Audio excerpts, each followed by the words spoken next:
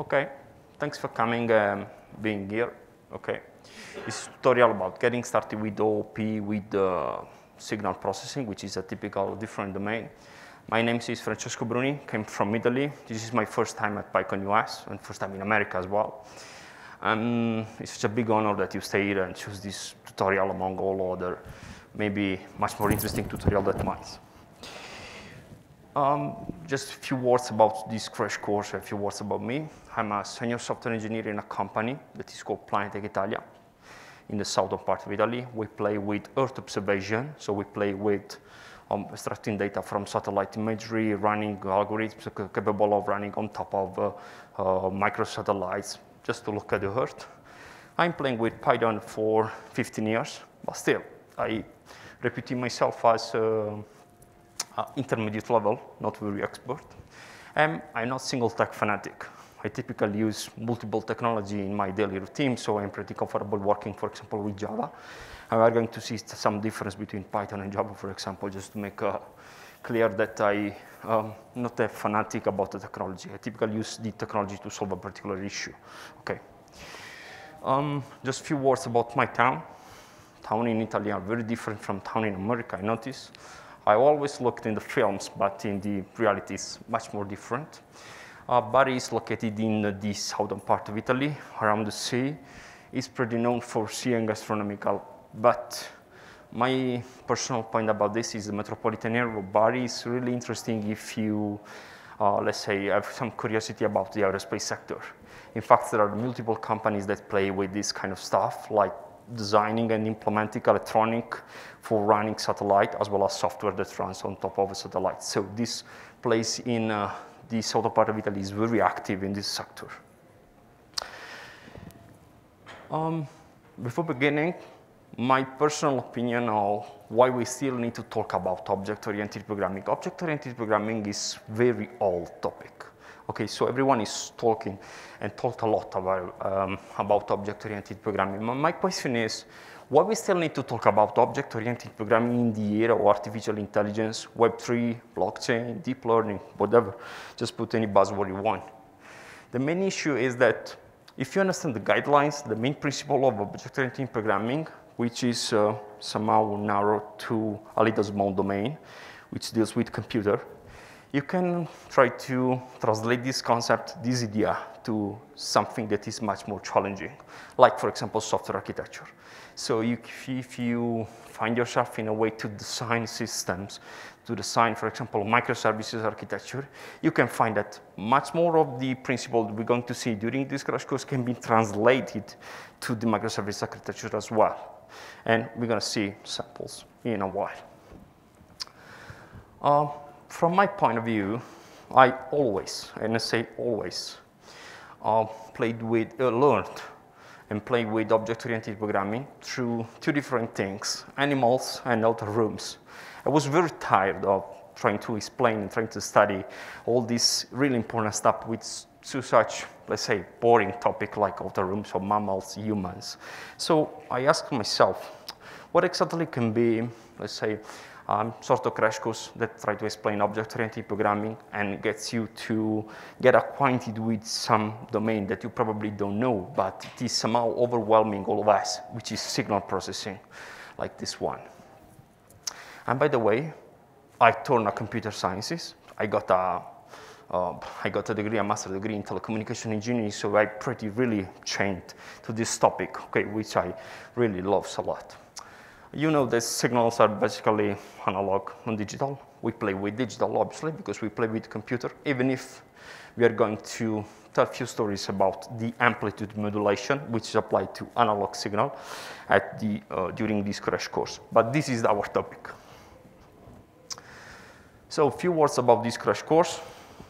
You are not expected to know anything about signal processing, obviously, okay, because this course is much more about, let's say, object-oriented programming, but the domain is signal processing. So I cannot assume, obviously, that you know something about, but if you know, that's good. We're going, obviously, just to scratch the surface of signal processing, okay? So we are not going deeper. There would be a live coding. For this, I asked them, and I thank you, to put a table over here because I need to code with you. You can just copy what you write, understand, make question, or you can just download all the code from my website. So that's totally up to you. Will be 4 different exercise break at the end. If you feel lazy, you can just look at the solution I uploaded on the website. You know that Python is required. We are Python conference. But if you want to, let's say, a more in-depth experience with signal and wave, not with object, with signals and waves, I strongly suggest you to use Jupyter, because you probably are going to listen, visualize signals as well. And obviously, all the complexity has been wrapped in the utils in the classes module, because you are not required to know anything about signal processing. So I just take with some implemented function all the things that you actually need to play with this code. Okay, the only piece of theory about signal processing that you need is just this concept, the difference between signal and wave. A signal is nothing else than a mathematical formulation of something. When you play, for example, a note of a piano, like a C, open C, what you have is that you basically can constrain that sound to that formula, where the T, the independent variable, is the time, okay? dA is the amplitude, which is in turn is related to the power of the signal, and then to the volume. So you can consider that scaling up, down, the value of the A, which is basically a constant. You can increase and down the volume of the note of the piano. So it's pretty easy to be understood what exactly is A. The F is the frequency of the signal or the wave. Higher F means a more acute sound, while lower F means a more grave sound. And the phi, which is the last term, is the delay. So if you want that your sound starts, I don't know, maybe phi by 2 radians, okay, you just change the value. But in our, let's say, in our example, we can consider that theta is capable of to be 0. When you compute this formula for different instances of time, you get the diagram on your right, which is called the wave. So signal is just a nice way to, let's say, to express something mathematically. Okay, and the wave on the left, the wave on the right is what exactly your ear is capable to feeling. The main problem is that when you play, for example, with music, the signal formulation is impossible. Okay, because the sound is not very easy. I forgot to mention that sin is a mathematical function, which is periodic, so it comes after a period from the beginning, again. And for this reason, you got the wave on the right when you compute that formula for different time or different instances of t. Sometimes you could ask, it could work obviously with signals and wave in a different domain. We typically do the different domain. And this domain can be called, for example, a frequency domain. So instead of visualizing the time and the the time and the value of that function in the previous slide, you can obviously perform some plot like this, where you plot on the x-axis the frequency, and on the y-axis you plot the power itself. This is very cool representation because this lets you to understand what exactly is going to happen in terms of frequency itself.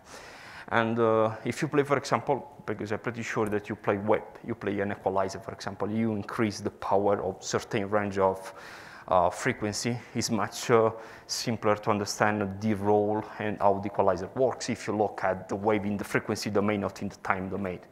By the way, you can switch from time domain as well in frequency domain, just switching from wave to spectrum. Then after the spectrum, you can apply some sort of filtering in order to, I don't know, low-pass filtering to reduce all the voices from a song, for example, and then get back to the wave itself, which is basically the main interface that your ear is going to feel. With this introduction, we're ready to code. Do you have a question about all this part? Perfect.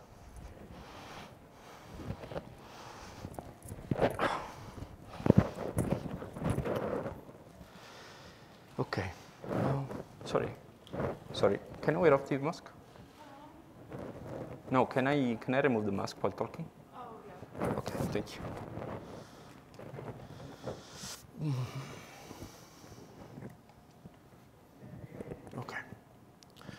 So just forgot the first part for now.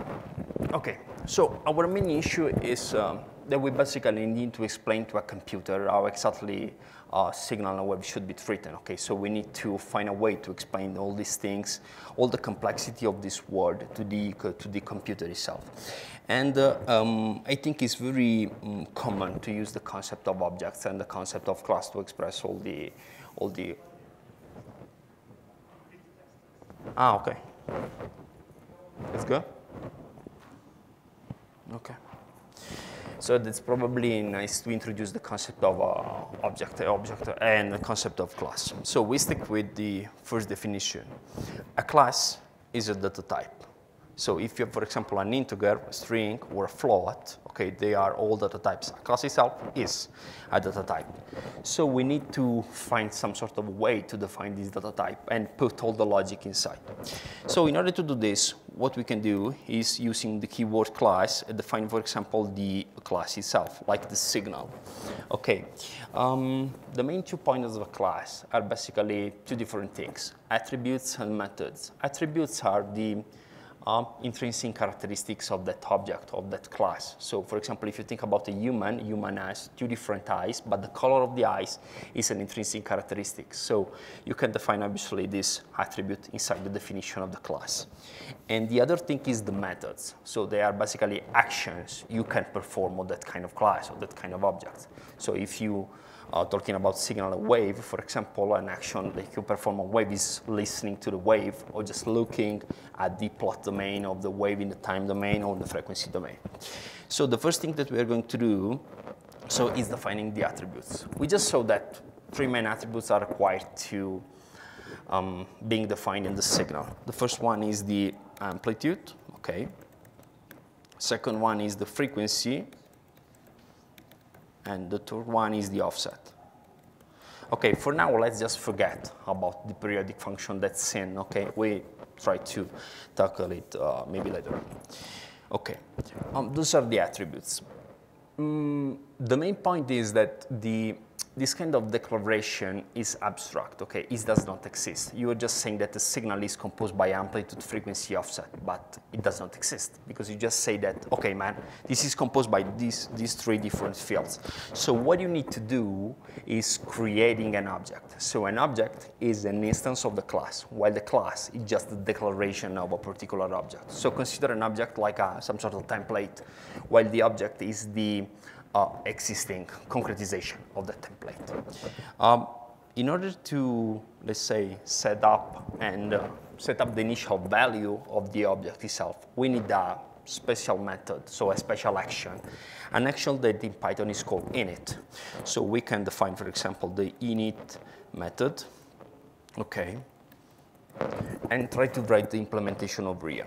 First of all, the solve, okay, is the instance itself.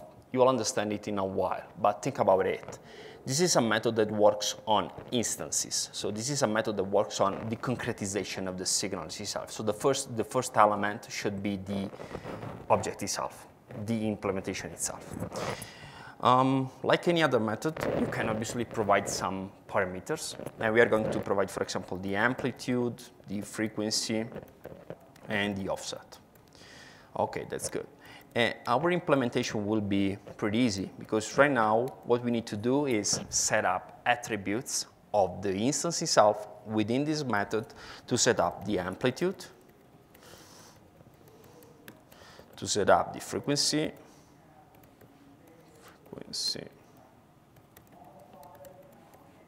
and set up the offset.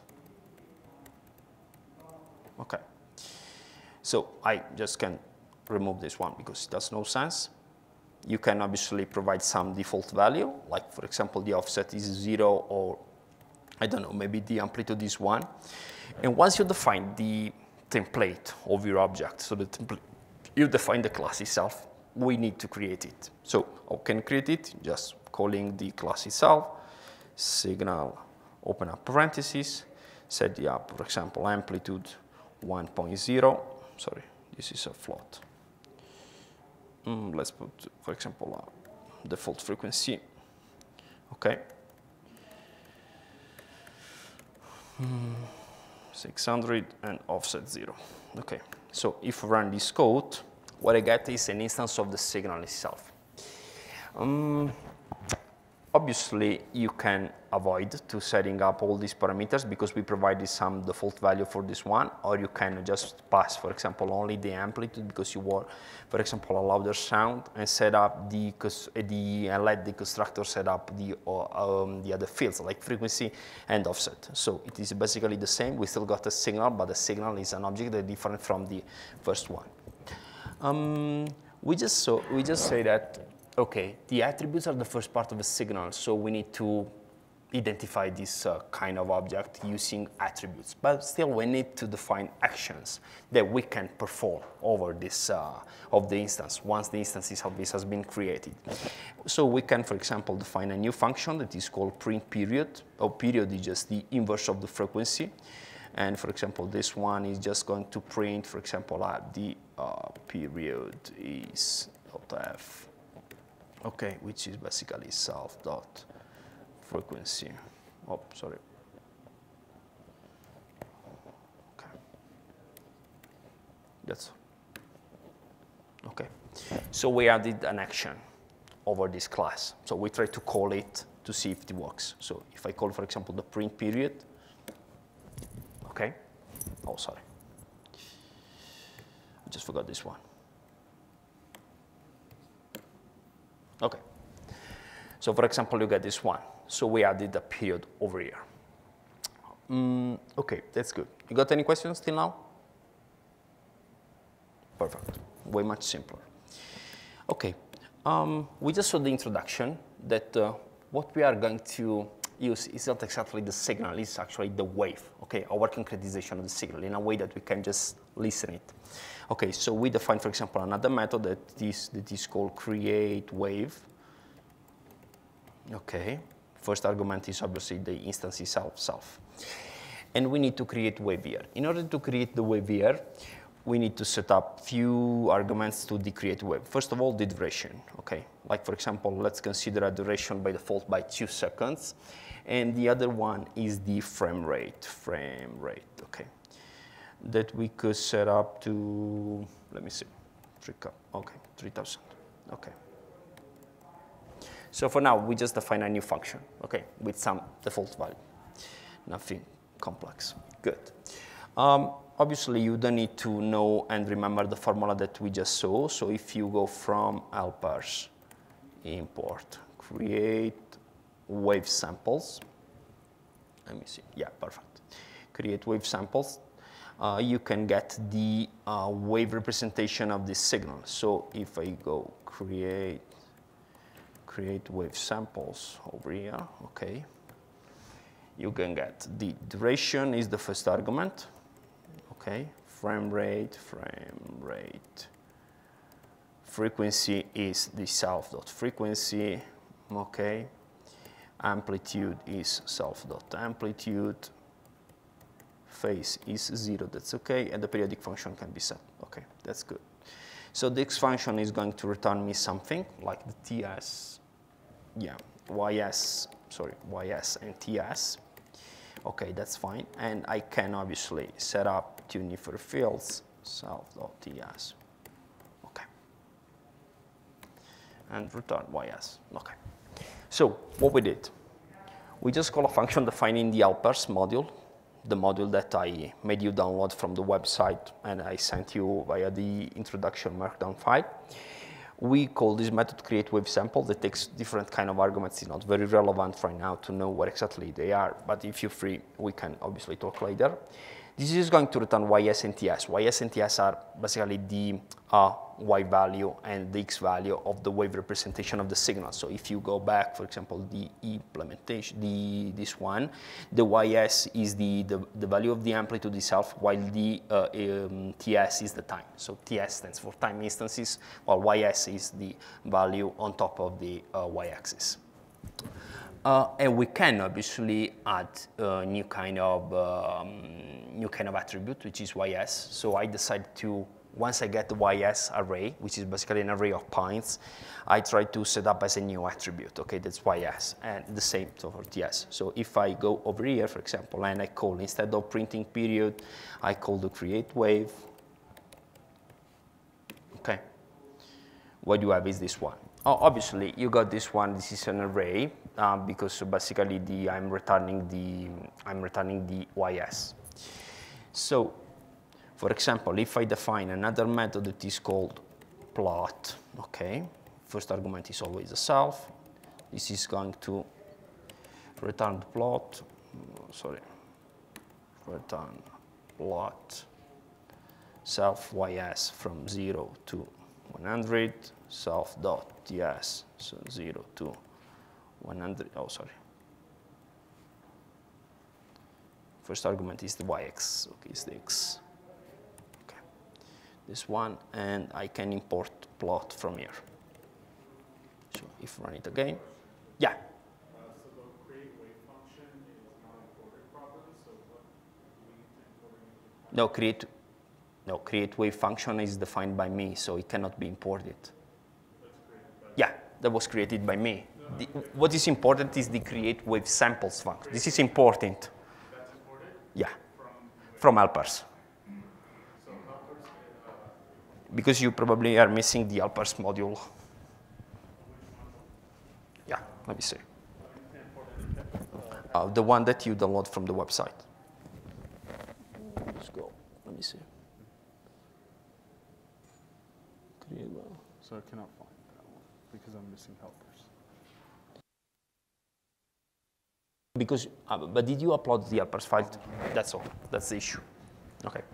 Oh, before using, I just remember for all of you, before using all this file and the library that I provided to you, you need to upload them first in the Jupyter, and then loads in Jupyter using the %loads instruction, like I point out in the description, and then you import it, okay? If you're not following all these things, you can't use the helper file. Everyone has the same issue. I'm going to repeat it. Okay, so everyone is working this code? I didn't get the mail saying like when you have to download something. But did you sign up? Yes. It's very strange. Oh, by the way, go to, open up your browser.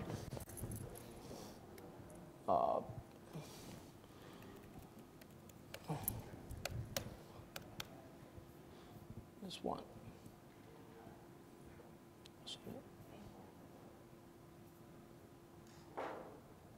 Okay. This one. Just download the helpers file from here. Okay? You upload then a new load. Okay. Okay, I try to rephrase again just to be sure that everyone is on track. What you need to do is when you go over here, you click, for example, on the, this is Colab Google, okay, but it's basically the same if you are running a local instance of the Jupyter. You need to click to the upload. You need to select the file, like the helpers or the classes. That's another file that I provided to you in the website, but not in the Getting Started Introduction material that I sent. And when you do this, you can just write something like load helpers, okay, and then run the import. And when you do this way, basically the Python module, okay, the system path of Python has been updated to include also this module and then the function. Okay, so we were playing with this one. Okay, so once we created the wave, we can call obviously the plot function, okay, and the plot function, oh, sorry. Let me see, oh, sorry.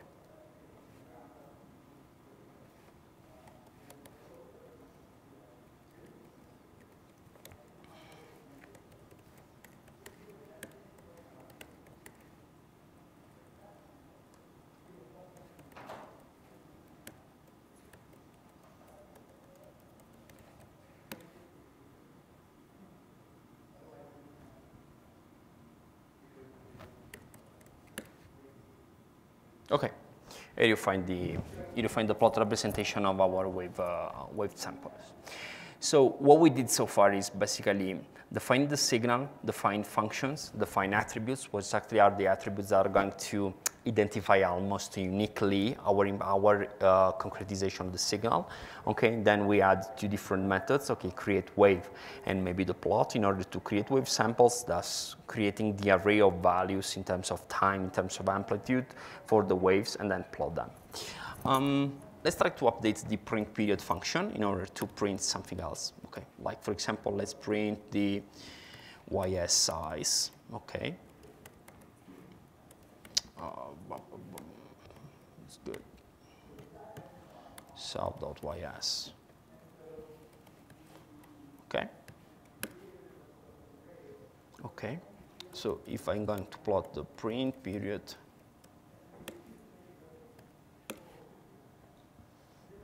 okay, that's one. So I just updated the print period function in order to print the size of the array to YS. The size of the array is 6,000. That's good. But with this kind of implementation, there is a problem. And the main problem is that the print period function won't work if I not created the wave first. So if I try to, for example, maybe, command this one, try again. Oh, it's saying that signal object has not YS. That's totally normal. Because we basically have committed some errors, mixing up the concept of wave with signals itself into the same class and make the methods depend and work on two different kind of pieces of the domain: the signal from one side and the wave from the other side. So this is maybe the issue. Okay, this first part completes the getting started introduction to object-oriented programming.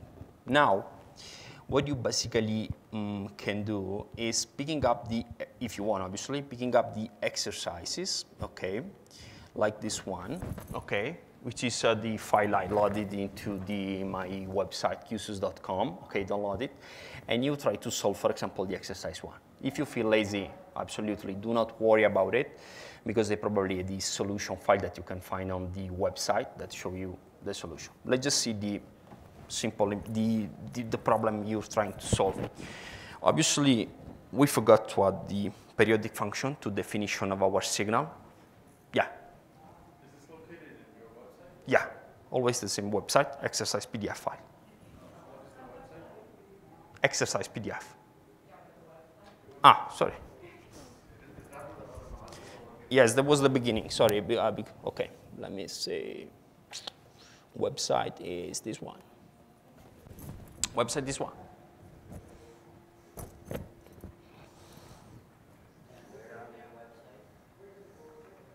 Where on your site? This is website. Yes, that's the website. Just scroll down to the conference page. I make them notice at the beginning of this talk. You go under the conference page. Okay, just go upper. There's one. Click on this one. Yeah, click on this one. Yes, exactly. And this all the material you basically are going to need throughout this course. Okay. Yes, that was my fault. Okay, I just said at the beginning of this talk.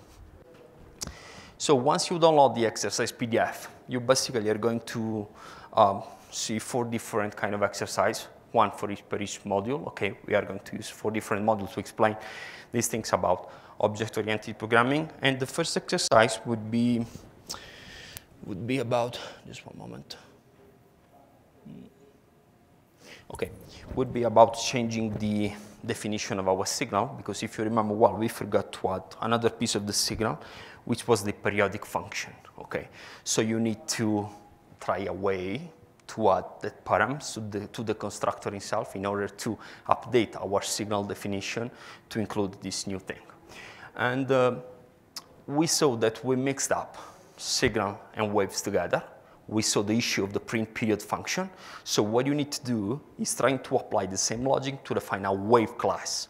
Okay, they should be basically 2 different things: YS and TS, the time instances and the amplitude values. Those are lists. Do not consider the numpy and the array. Just consider them lists. Okay, and you obviously need to refactor print stats method in order to overcome the issue. Once you're done, You can download the other file, which you can find on the website, classes, which contain the implementation of the new version of the signal. And so we are going to use that kind of definition throughout the rest of the course itself. Okay? In general, on the classes file, you can find other definition of classes that we are going to use throughout the whole course. So there's no need to write again and again and again. That's all. You got 15 minutes. Oh, by the way, I'm here, so if you want any question, you ask me. Yeah. Let me put the mask on. Importing helpers. Oh, because there's no need to open up this file. Okay, look. Okay. Okay, let me see one thing. This one is useless. Okay, so what you need to do is load helpers like this way. Mm-hmm. Okay. Okay. Perfect. So, okay, because you need to install matplotlib and numpy. Okay. If you go here, type. No problem. You can install just over here. Just do like this. Sorry, your keyboard is different than mine. Pip install. I'm using pip3. I think it's the same. Matplotlib, numpy. Oops. Okay. Okay, it's installing. Okay, now you execute this one.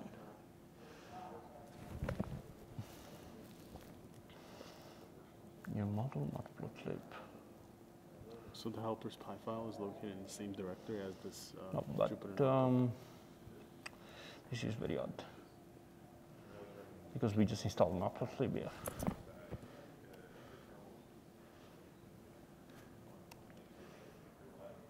No, the name matplotlib.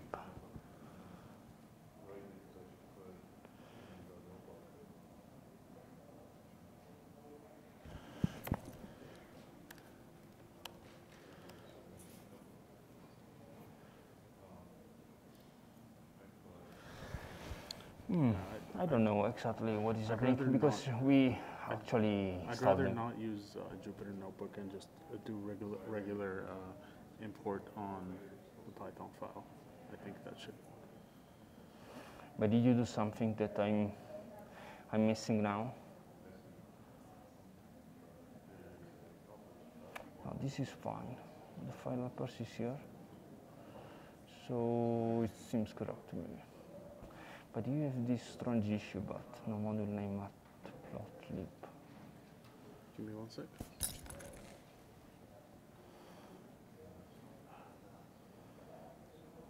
But you're not using the virtual environment. No. This probably be the But issue. it's a global install.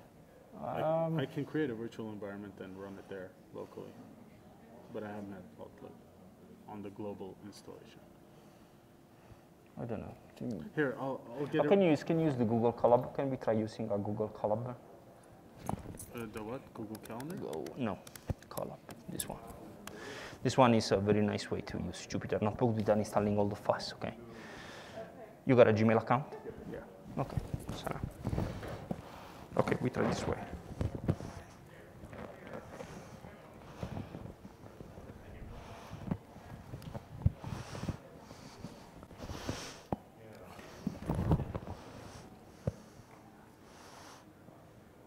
That's probably somehow related to the environment, I don't know.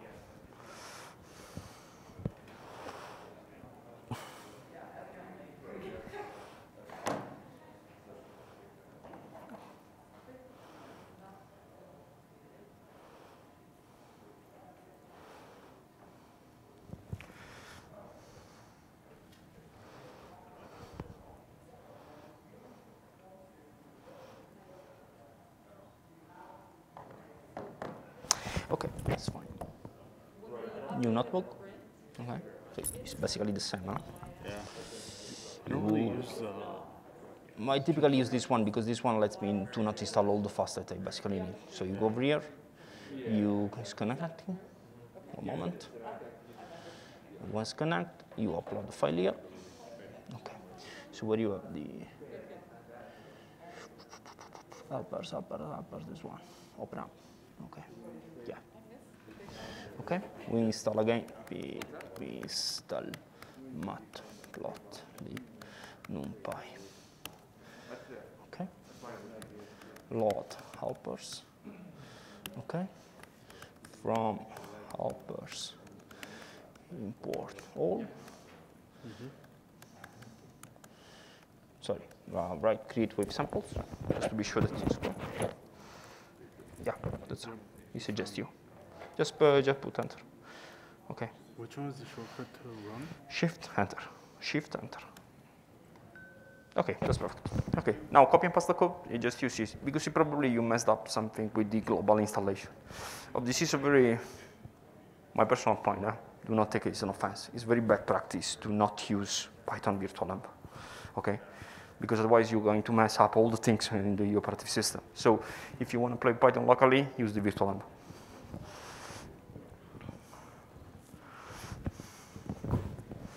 You got issues?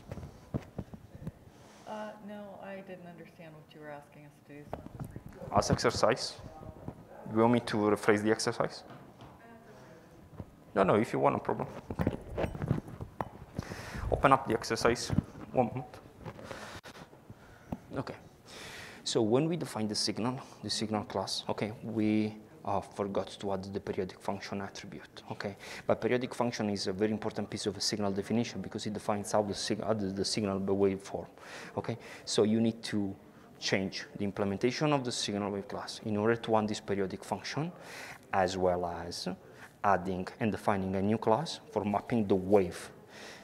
Because in this case, look, well, you just look at the solution, because in this wave, the create wave samples, the create wave method that I coded, okay, was returning the array, was returning the list of values.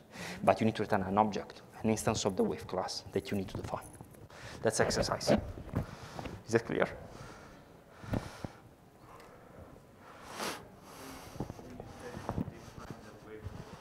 Yeah. Create a wave class. Exactly.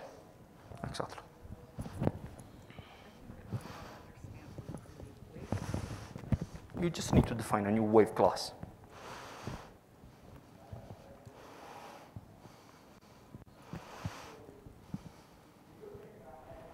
Now, this is useless for you. You just need to define. A new wave class, as we did for signals. But instead of containing attributes for signals, it should contain attributes for waves.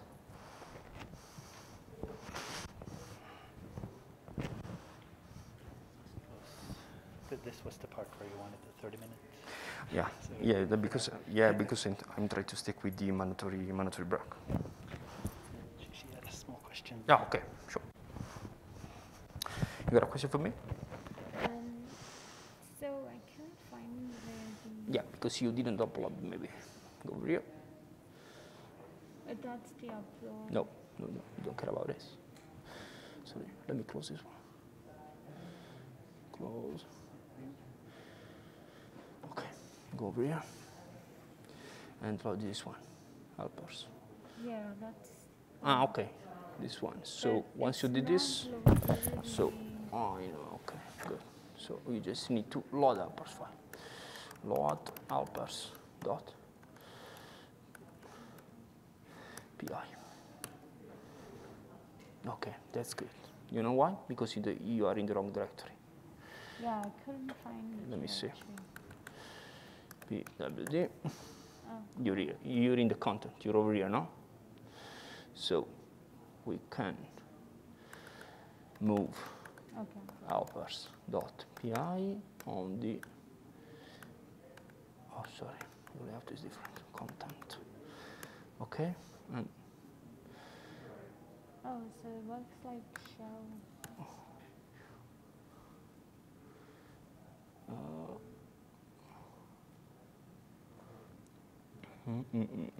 This one. There you go. Okay. Lot. Helpers. Yeah. Cool. Very fine. Okay, that's fine. Remember to work always in the content and not in the rig. So just move, do the same with classes. Or you can upload directly into the content, not in the root, in the root partition. Okay.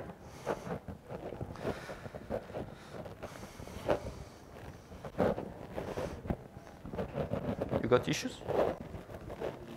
Perfect. Did you solve the exercise? You're trying to. Okay. Absolutely, that's fine. But at least try it. Okay? Please don't tease, this is the simplest part ever of the crash course. Huh?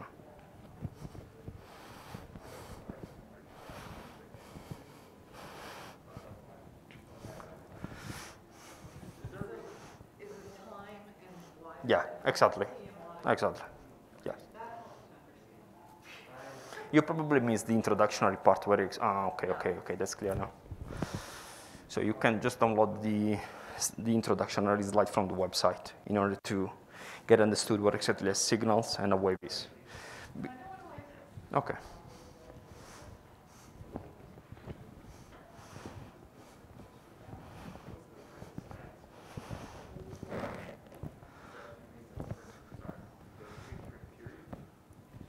Sorry, didn't understand. There's an exercise to refactor the print stats function. Exactly. No, print stats is the method that is capable of printing the period of a function as well as the size. No, it's a print stats because it's not printing just the period. It's printing different things, like I show in the tutorial. Because it's printing the size of the array as well as the period. So you need to refine it because basically the size of the array belongs to the wave class, not the signal. Got it. It's confusing because we have a print period, and when you say refactor something that suggests that something exists, Yes. it doesn't. We need to make a new print stats. Okay. That prints period and some other stuff. Okay. Right? Okay. Is Yeah. that what you're Yeah. after? Yeah. Okay. Because print stats doesn't exist. So, No, okay. so we can't really refactor. Okay. Yeah. Sorry. That's correct. So, as your friend here is noticing, I did not implement the print period function in my implementation of the signal. I implemented a method that is called a plain stats, which is much more generic. So you need to adapt that method and call it print period. Or you can change the implementation of the print stats. It's basically the same.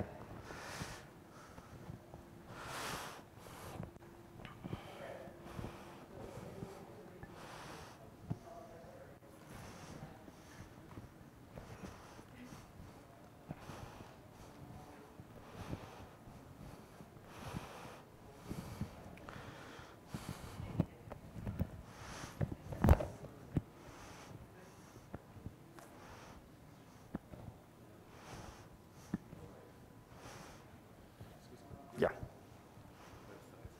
Mm-hmm. But did you receive the instruction when registering to the form? I did. Downloaded the. Just go here.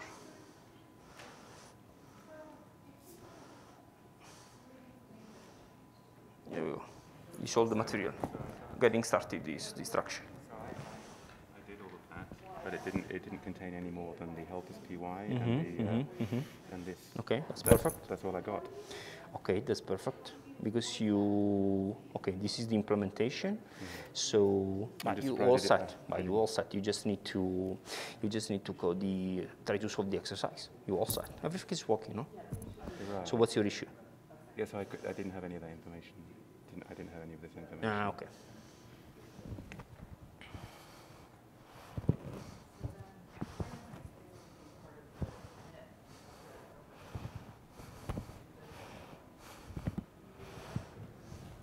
Yeah. About what? Wave.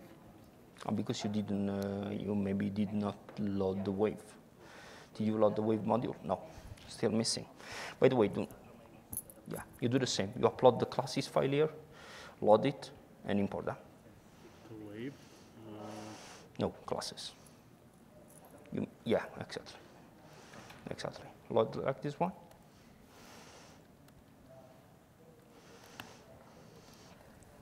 Mm-hmm. Okay. Oh, I see. Okay. Yeah. I don't know why it's throwing an error, self not defined, but it's correct. itself, the frequency is a parameter for Yeah. this class. This is maybe an indent problem. Indent problem? Yeah, maybe. Ah, no, you miss self. The first argument of a function is self. So for this reason, it's saying that you miss self. That's all. Okay, time's up.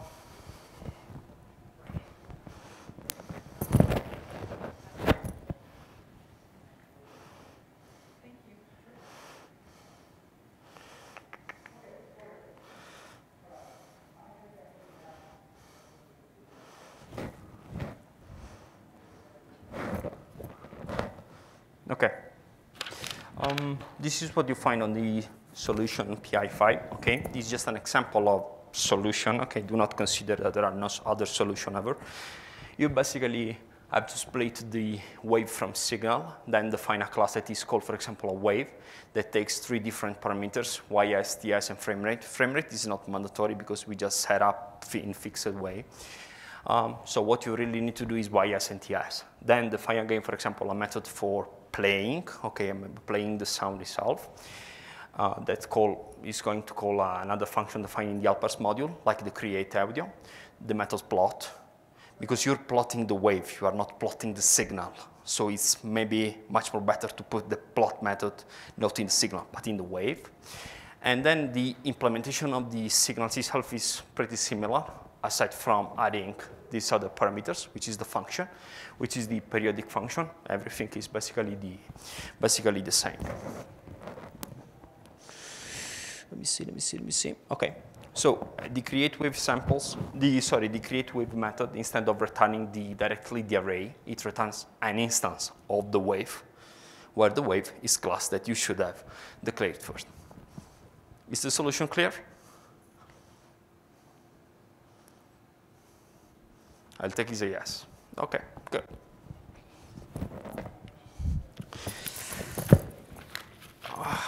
Good.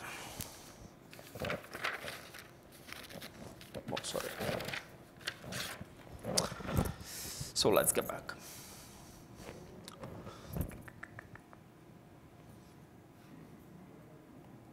Okay. Instead of using your own implementation of the wave and the signals, you can just load the classes module, okay, that you already uploaded to the Jupyter notebook, okay, and you can obviously import from classes, import signal and wave, and you can use my implementation of the object itself. Okay, the main point here is, okay, you needed to change the implementation of the signal class in order to add another parameter to the constructor. But this is not correct. Suppose that code comes from your colleague or comes from some legacy framework. You can change that code itself in order to add another attribute that someone just misled or you're not happy with, or probably you just forgot. So we need to find another way to, let's say, augmenting the power of the definition, of the declaration of the objects itself. And for this reason, object-oriented programming has really an elegant way for solving this kind of issue, which is called inheritance. Inheritance means basically, let's start from a base class, okay? Let's drive a new class that inherits everything from the base class, okay, as well as attributes, method as well. And we need to customize in terms of, for example, adding other attributes or other methods to this new derived class. So if you are not happy with the implementation of the signal because I just forgot to add the periodic function, you can obviously change it, but this is wrong because this could be somehow related to some legacy framework, or you can extend the signal-based class in order to define a new version of the signal class. Let's do it this way. So let's consider, for example, the scene waveform, okay? So instead of considering the cosine waveform, let's consider the scene waveform. So I define, for example, a new class here that is called scene-based. Just let me see. Yeah. Scene waveform based signal, okay? That inherits from signal, okay? and it defines a new attribute that is called, for example, a function, okay, which is the np scene.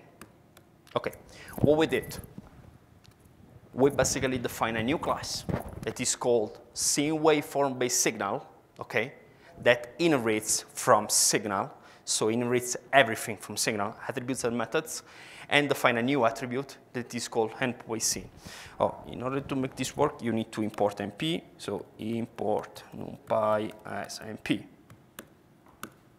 Okay, so you can obviously create an instance of this object, okay, like this way.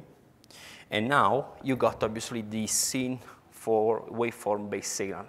And you can call obviously all the methods defined in signal, like for example the print period method, print period, okay?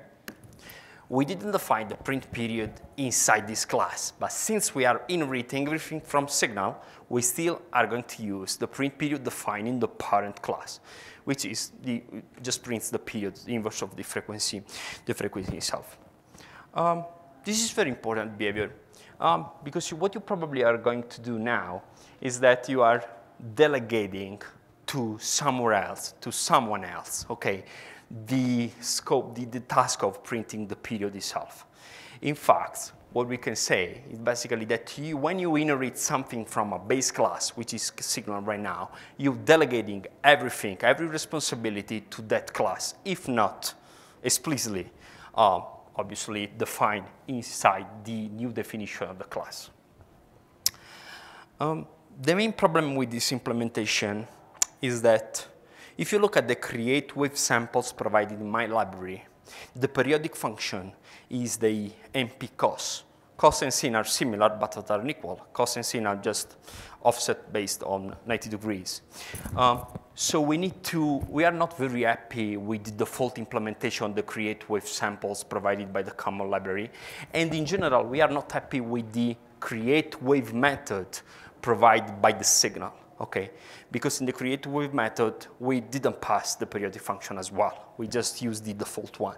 So what we need to do is overwrite the method, define it again, keeping equal the same name, because we don't want to break the code because someone changed the name of the method of the parent class. We still are going to use the method of the parent class, but we are going to use our personal version of it. So we need to define again the create wave method. So if I go over here, we define create wave, okay. First argument is obviously self, okay.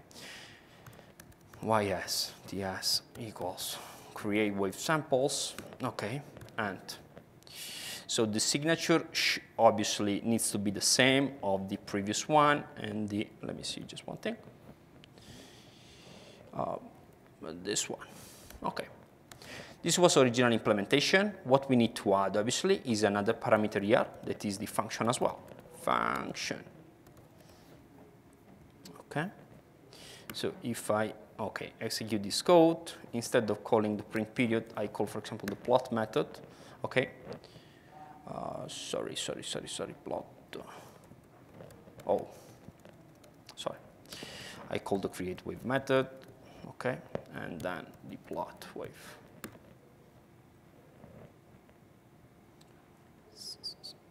But let me see the other snow attributes. Oh, yeah, sure. Okay. As you know, he's complaining about the fact that he cannot find the frequency, because frequency is an attribute defined in the parent class. But we are not creating an instance of the parent class. We are creating an instance of the derived class. So we still need to explain Python how to set up our basic attributes, frequency, amplitude, and offset. So what we need to do is obviously define a new constructor method. Okay, self. Okay, and let's use this syntax, args and quarks. Okay, and then let's do this one.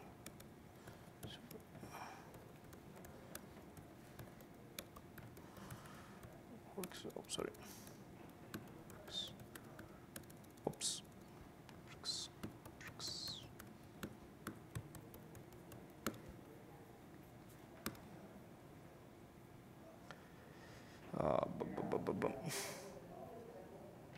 Let me see.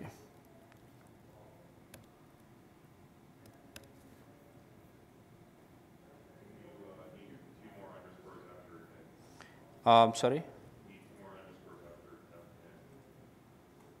No, sorry, I didn't get it. 2 lines down. 2 lines down. Uh, Underscore, underscore, admit, underscore, underscore. One stop your constructor. Yeah, right there. no, sorry, One line, 1 line. There, over. without admit means underscore after. underscore? No, sorry, one moment. Just one moment. Subunit. The constructor in it is not spelled correctly. Sorry. Okay, no, it's not the issue.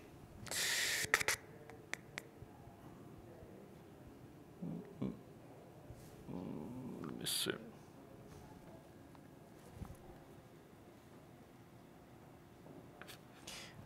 Sorry, I committed an error.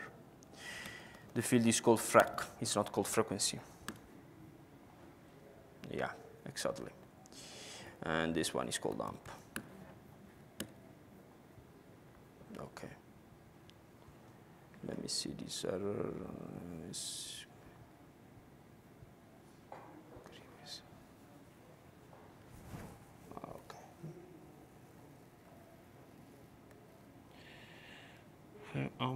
Periodic function. Yeah. Should be correct.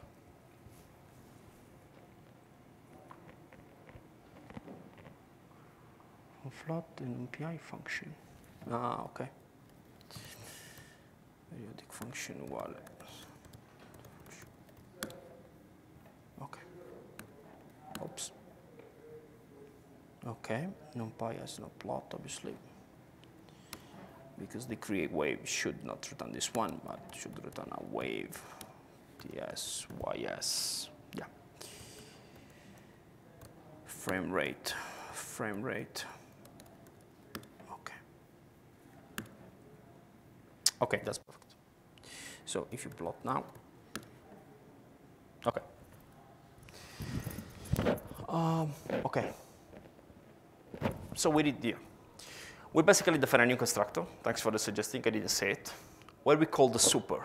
Super is a very important keyword in Python because it's saying, okay, call some method, okay, in the parent class.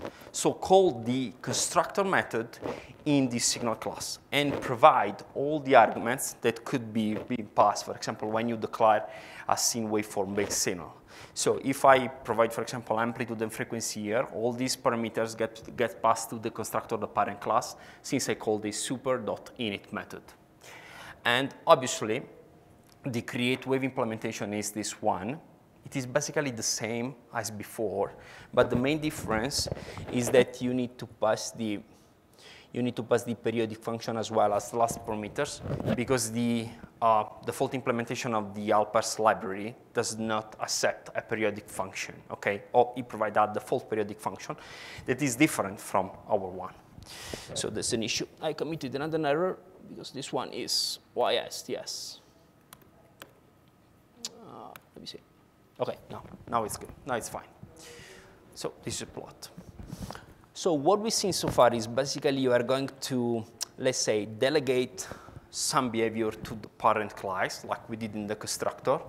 And we were not happy with the default implementation provided by the parent class about the create wave, for example. So what we did is implementing them again, okay, providing our personalized, customized version of the create wave samples calling method. But there is actually another way you can use to increase, let's say, the model, the complexity of your object, okay? We use this one, which is basically is, okay, inherit everything from a parent class. But there is some cases where this approach cannot work. But you can use another approach provided by the object-oriented programming, which is called the composition. So you are going to compose the final class with pieces coming from other classes. So think about it. A scene waveform-based signal is a signal. So that's okay inheriting everything from the signal itself, because we can't probably reuse the print period. Period is always the same. Sine, cosine, it's a difference. But the main issue here is that if we can set up, for example, the waveform, the scene waveform, so setting up a different waveform for the wave, that attribute is some sort of a feature, okay? So the waveform is a feature of a signal.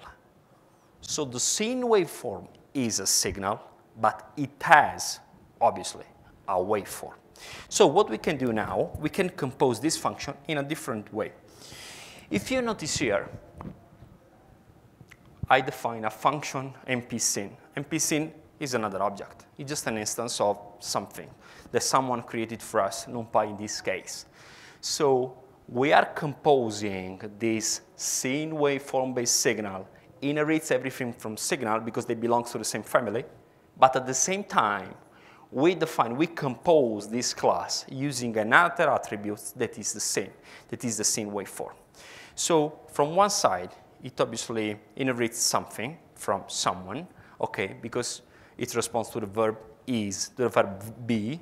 And from the other side, it can be composed by something else because it responds to the verb have. This is a very, let's say, this is a trick that I typically use in order to understand the difference between delegation to the composition. At this point, you can obviously, let's say, think about inheriting from multiple classes. So suppose that your object, your final object, like the scene waveform-based signal, belongs to multiple families. This is not the case, but just suppose it. It would be good, okay? But there is an issue. There is an issue with this kind of implementation. Think about the print period. We know that when we call the print period over the scene waveform-based signal, okay, Python looks that name inside this class, it didn't find it, and then looks in the parent class.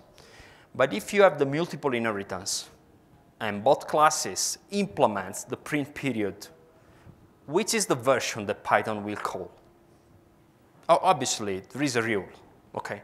So Python will, won't pick up it randomly, okay? There is a rule. But this is a big issue, because if you not remember this rule, you maybe can delegate to a parent class that this is not exactly what exactly you're expecting to call.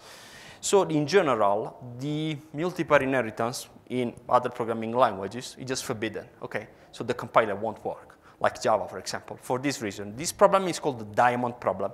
So you got basically two vertices of triangle, okay? The main vertex is the, let's say, the upper vertex is maybe the final class, and the other vertex are the implementation, the existing implementation. So Python won't know exactly how the method you want to call. It tries to call the first one. The first one that tries, it's good for him. But this is probably not the best implementation ever. Actually, multiple inheritance works pretty well for solving other issues. Okay? For example, if you use Django, Django framework is full of mixin. A mixin is a class that adds some custom behavior. Okay, and this behavior has not any parental relationship within the final class. So supposed to have, for example, a function, supposed to have, for example, a class that is a mixin that helps us to scale the wave, reduce the amplitude of the wave. Okay, there is no relationship between this class and the wave itself, this class or the signal itself. But it can offer you some APIs to do the job. Let's see an example. Let's go here. Let's create, for example, Okay, let's create, for example, another class that is called scale by to mixin.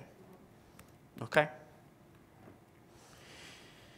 Okay, this class defines a method that is called scale. Okay, first argument is obviously self. Okay, and it returns basically self dot ys. Yeah. Okay, sorry. Okay. So let's define a class that is called scale by 2 mixin. We define a method that is called scale, which takes the array of the samples and just divide them by 2. So we scale down the amplitude of the wave itself. So if we define, for example, a new version of the wave, let's call it augmented wave, that inherits from wave, okay? What we can do is that it obviously, let's follow a method that is called scale, okay? And it returns super dot scale self dot ys. Okay, so we extended the wave, our wave implementation, with a new class. Define a new method, a new API, generic API that is called scale, that in turns it calls something like the scale. In order to make this super works, we need to extend the augmented wave with the scale by 2 mixin. So what we can do is that basically go over here and add this class. Okay? And now we need to define again the signal class. Let me see.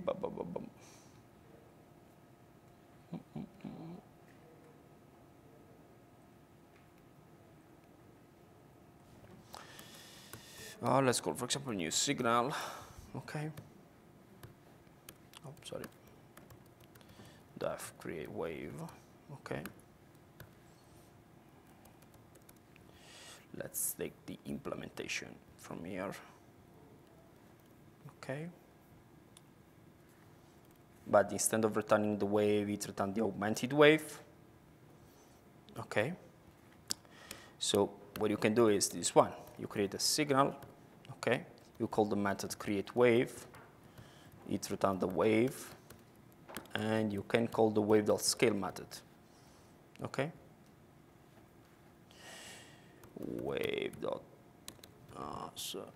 Ys. Okay. Is this one.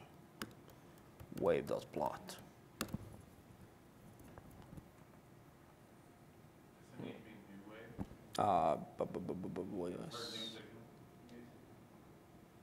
Yeah, sure. This one.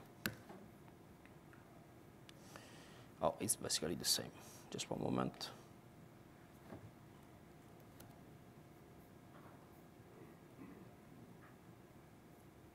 Okay. Signal. Okay.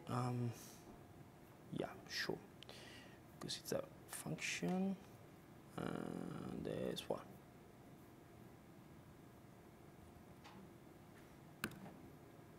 Perfect. So let's look at the code.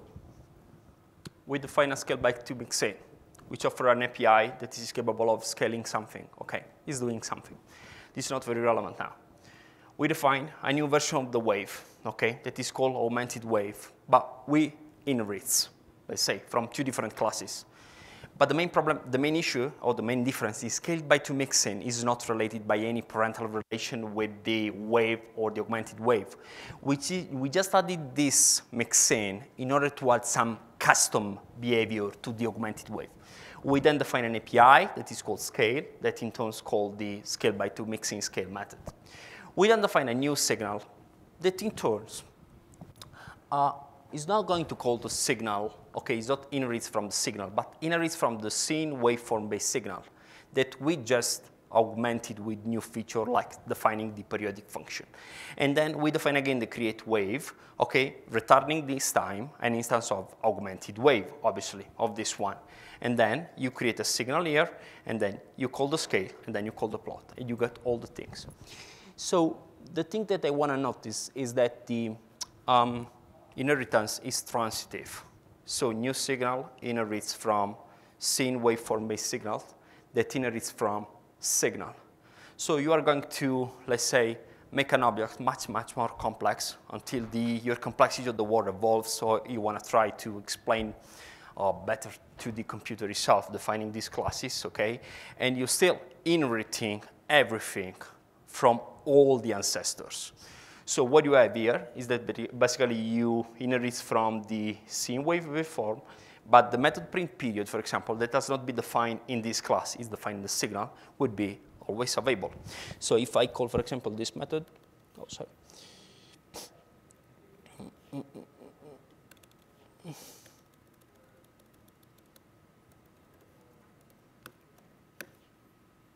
Okay, so if I call the print period, obviously print period does not be defined in the scene wave base form, but it's defined in the signal.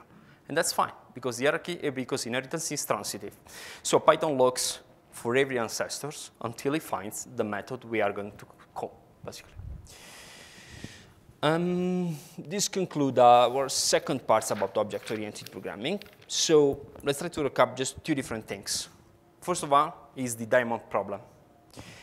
In this case, the multiple inheritance works pretty well because there is no relationship between wave and scale to mixin.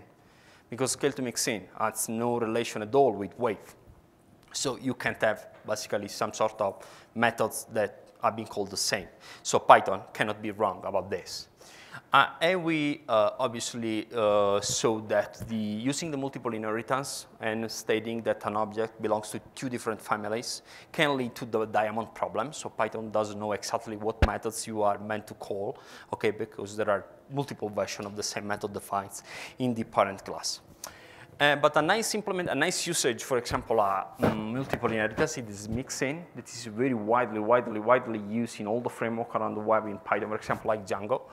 If you want in Django, for example, add the support for get request, post request, delete request, what you need to do is just adding to your controller, to your view, mixin, different kind of mixin, delete mixin, update mixin, etc., etc., etc. So even if the form is the same, I want to stress you out about this concept.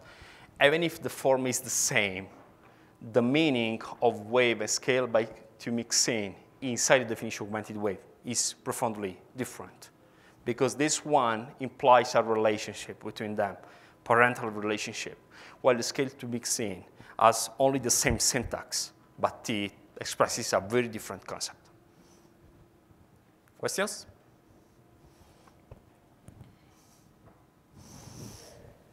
Okay. Second exercise, and then we have a pause. Okay, so your exercise would be number 2. You need to write a dictionary serializer mixin, so a class that should implement a method that is called serialize, okay? That this in turn is going to print the amplitude, the phase, and frequency of a signal as a dictionary. So take a dictionary, you need to compose it using this class. Then you need to extend the scene waveform-based signal that you can find on the classes module to include a new method that call the mixin serialize method, like we did with scale. Obviously, you can import the scene waveform-based signal from classes module. That's all. So if you have question, you ask me.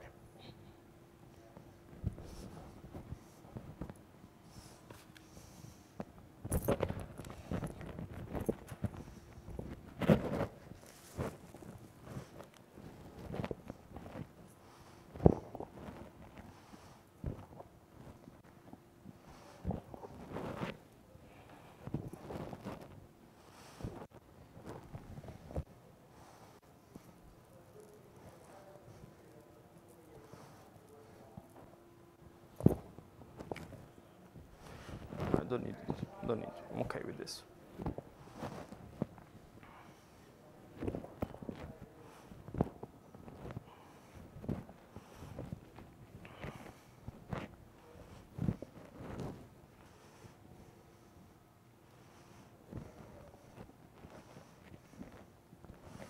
Is the exercise clear now?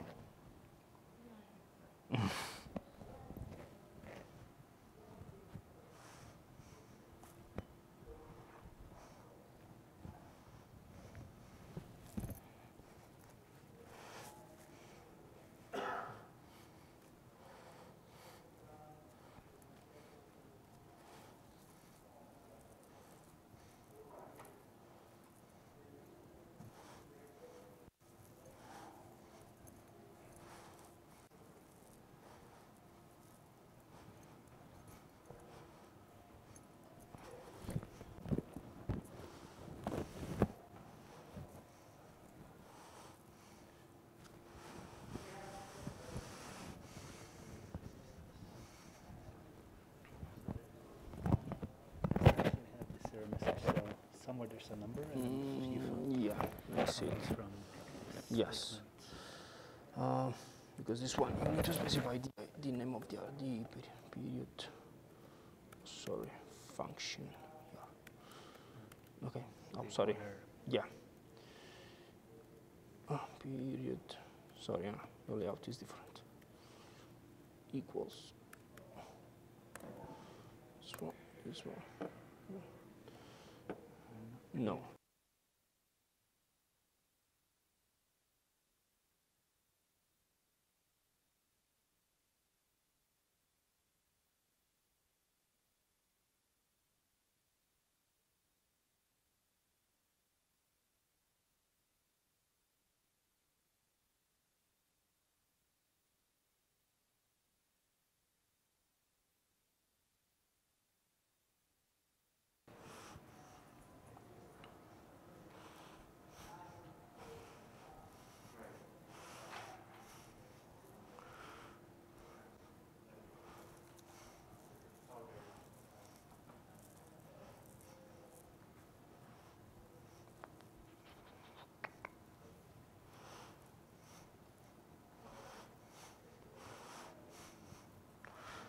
Problems, questions? Yeah. Tell me. Doesn't seem to. Did you load the class module? Yes. Let me see. It's here. Yeah, you load it with I the did percent load load it command. there. Percent load command. Right here. And I was able to Okay. import signal Okay. away. Let me see the error. Okay. So is it what's the function called? Sign when. Oh, it's probably misspelled. Yeah. Look. Yeah. Just look for it. Yeah, there's no result.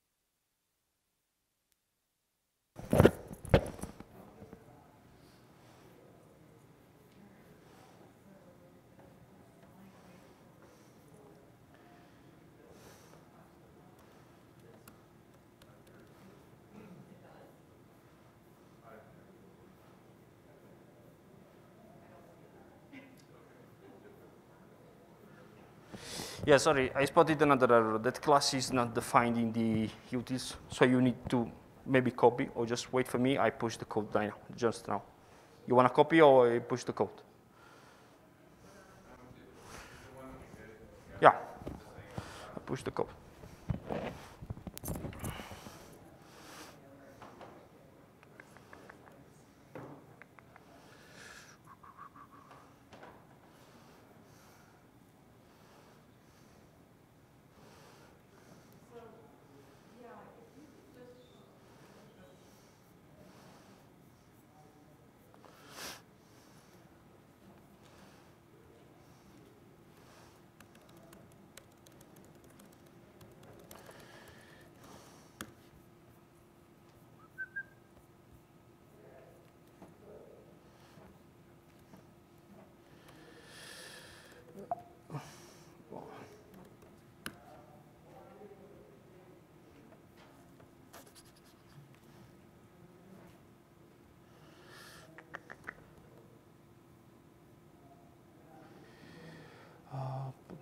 Classes. Okay.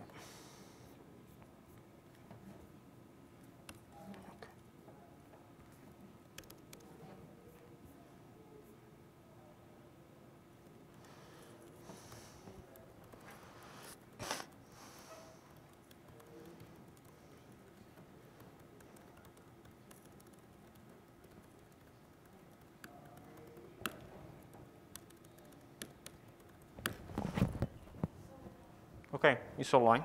I pushed the scene waveform definition, okay, to the classes file, so you just need to download it again and load it again.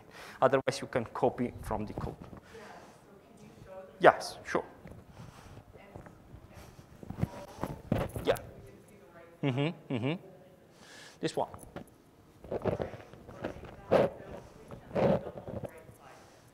One moment.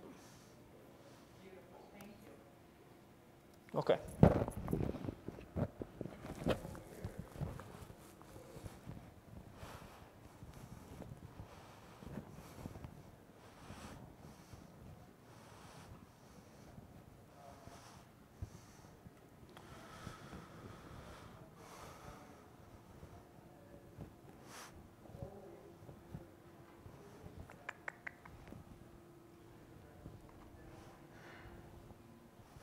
You solve the issue.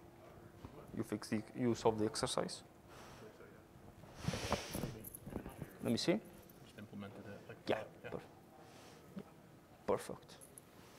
But you need to add a new API over here that is calling the serialize of the mixin. Oh, okay. Okay. That's all.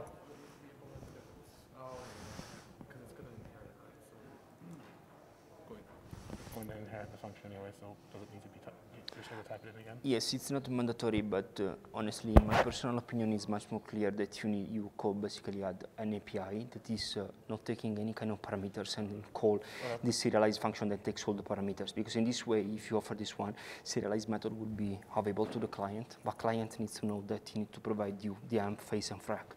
Amp, phase, and frac are the state of the object, so you have it. Right, okay. So if you offer, you get the idea. Oh, by the way, this is opinable. This is my personal point. I typically prefer looking at this. Yeah, the idea would be that you offer the user the simplest API ever. Okay, so if you require that user can type your parameters, you make his life much more complex. If you offer an API that takes not parameter as well, okay, it's much more simpler.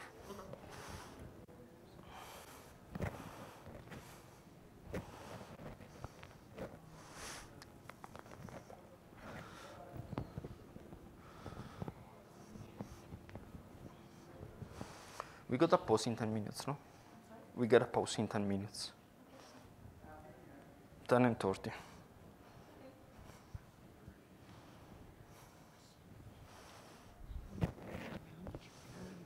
Sorry.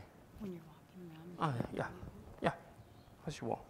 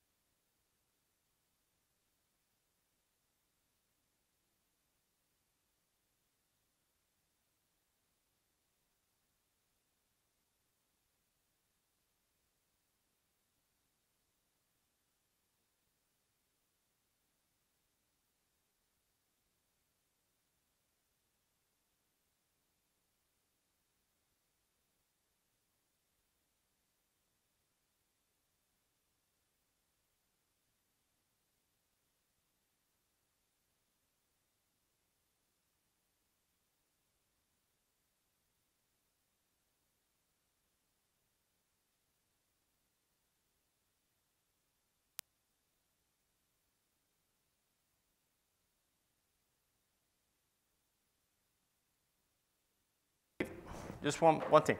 On the web, there is another method, an Iterator API, that it can offer you the library I sent to you that is going to play the sound. Okay, so if you can play, you should have something like this. If you press play here, you listen some sound.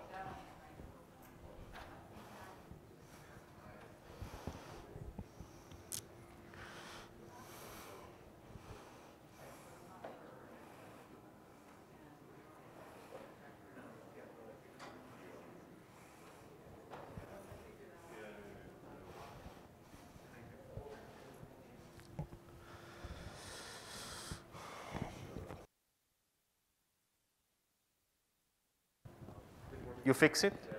Did you solve the exercise? Ah, okay. Okay, do the exercise.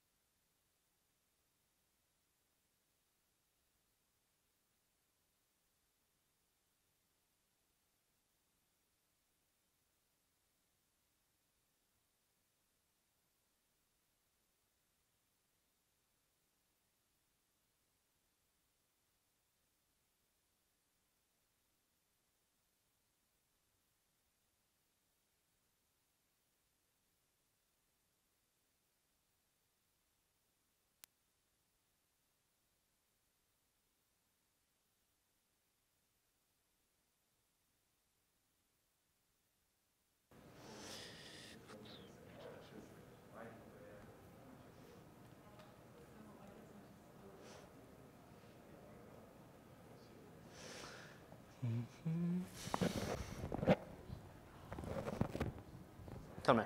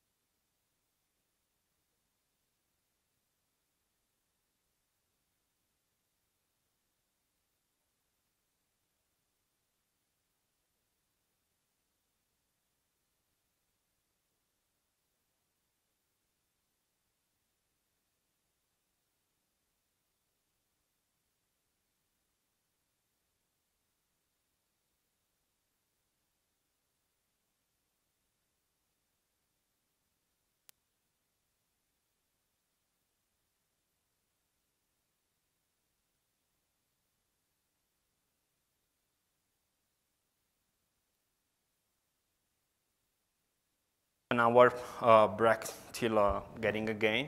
Okay, but I see my personal solution of the exercise, and I want to just few different things. First of all, definition of the dictionary serializer mixin is pretty easy. Okay, it implements an API that is called serialize that takes amplitude, frequency, and phase as arguments, and just return the serialization as a dictionary of those attributes. And then you define the class that extends our base signal, function-based signal, that offers you a custom API that is called serialize, that takes no parameters, and it is capable to call the serialize method of the mixin itself. So this is not actually the only solution ever, because if you think about it, you can try to do not implement the serialize function inside the extended version of the signal. You can call directly the serialize function of the dictionary serialize mixin. But there is an issue using this approach. If you call directly this function itself without implementing some sort of proxy, okay, over here, you need to provide all these parameters. But all these parameters are part of the state of the object itself. So you don't need, as a client, to know that you need to provide this kind of parameters because it is inside the object itself. I was just saying that general rule is offering client the much simpler API ever. So if you can avoid to provide parameters, it's always better, and hide all the complexity of calling something with parameters inside, under the hood. One more thing. Yeah. So right there, so there's wave with... Yeah, it's a extended version of the signal. Yeah, but is this, under the serialized method, you calling super Yeah. serialized. But then you have, because I don't see... Yeah, because this one is missing. Yeah, correct. I fixed the code and push out the line. Oh, sorry, this is a live coding, so could up. Why does the first serialize not have self-amp, self-frequency, self-phase? That's a fine question. I tried to, at the very beginning, we got a break here, so feel free to leave, obviously. At the very beginning, we talked about the difference between signal and wave, and we state that a class for modeling signals and a class for modeling wave. So you are a class for one single responsibility, basically, which is a very important principle of object-oriented programming. So I'm going to ask you, is the dict serializer mixin needs to know the internal state of the object? In my opinion, no. Because the dictionary serializer mixin is just an helper class to provide a way to serialize something. And the thing is, they are just parameters. I could write here, instead of amp, frec, phase, I could A, B, C. It's totally the same. Because the dictionary serializer object, in my mind, has no knowledge at all of signal or waves. It's just a util class that offers me a service, and the service is serialization. For this reason, there is no self-amp inside the dictionary serialized mixin. Otherwise, if you think, would be not a mixin anymore. Because there was, in this case, there was some sort of parental relationship between the signal and the dictionary's mixin. But we say that mixin had nothing to do. They just had some behavior, some other function, some helpers methods to solve a particular issue. Other question? Yeah.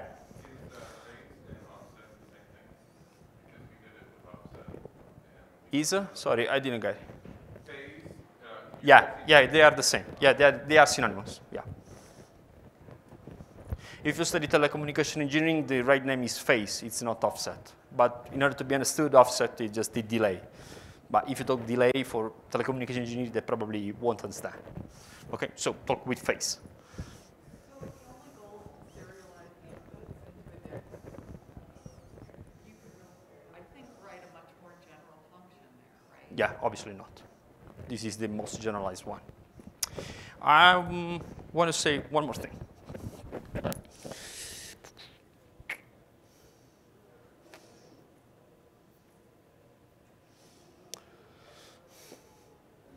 Okay. a method like this is somehow useless. You know, because it's basically you saying that constructor takes every kind of arguments, it wraps inside args and quarks, and calls the constructor method of the init class. So actually, you can remove it, okay? But they just make this a sample to explain the importance of the super, which calls a method that comes from some ancestors. It could be direct parent or another ancestor. That's all. So we have a bracket we see at 11. Yeah. Could you maybe just explain one more time? Like, if the same method is implemented in two child classes, how I delegate? Yeah. So there is a concept in Python that is called method resolution order, which basically states this thing. If you have a method that has been defined in two parent classes, okay, Python, just look the first one. So you basically go over the first parent class, you look for the method exists, okay, stop it. If the method doesn't exist, you go for the further parent class and you look at the other methods. If you find okay, if you're not fine, you get the method not found exception that you basically are. Yeah, yes. Yes, the order of the parent classes, yeah.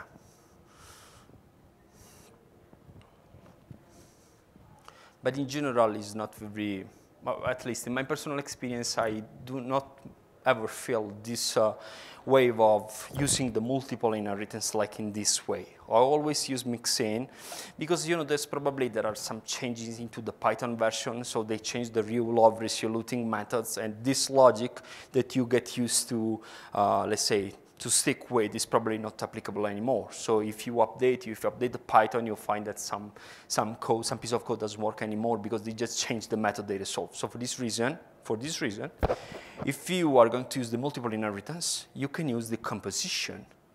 So instead of inheriting, extending everything from the parent class, you create a new class that is, as an attribute, that is an instance of another class. So you compose a new class. So think about the difference between composition and delegation. You are delegating if you inherit from, but you can compose at the same time. Java, for example, does not support, exactly for this reason, the multiple inheritance. So in Java, you can inherit just one class. So Java has not concept of mixin, for example. Mixin in Java that can be implemented in other ways. We have a bracket.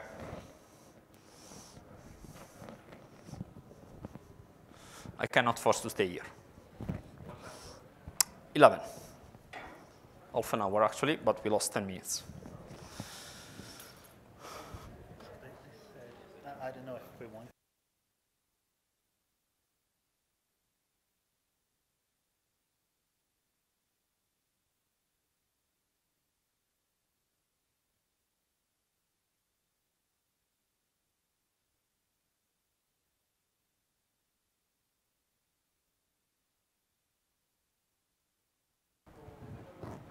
Okay, so in this third part of this crash course, we're going to see something very relevant that is not very widely used in Python itself.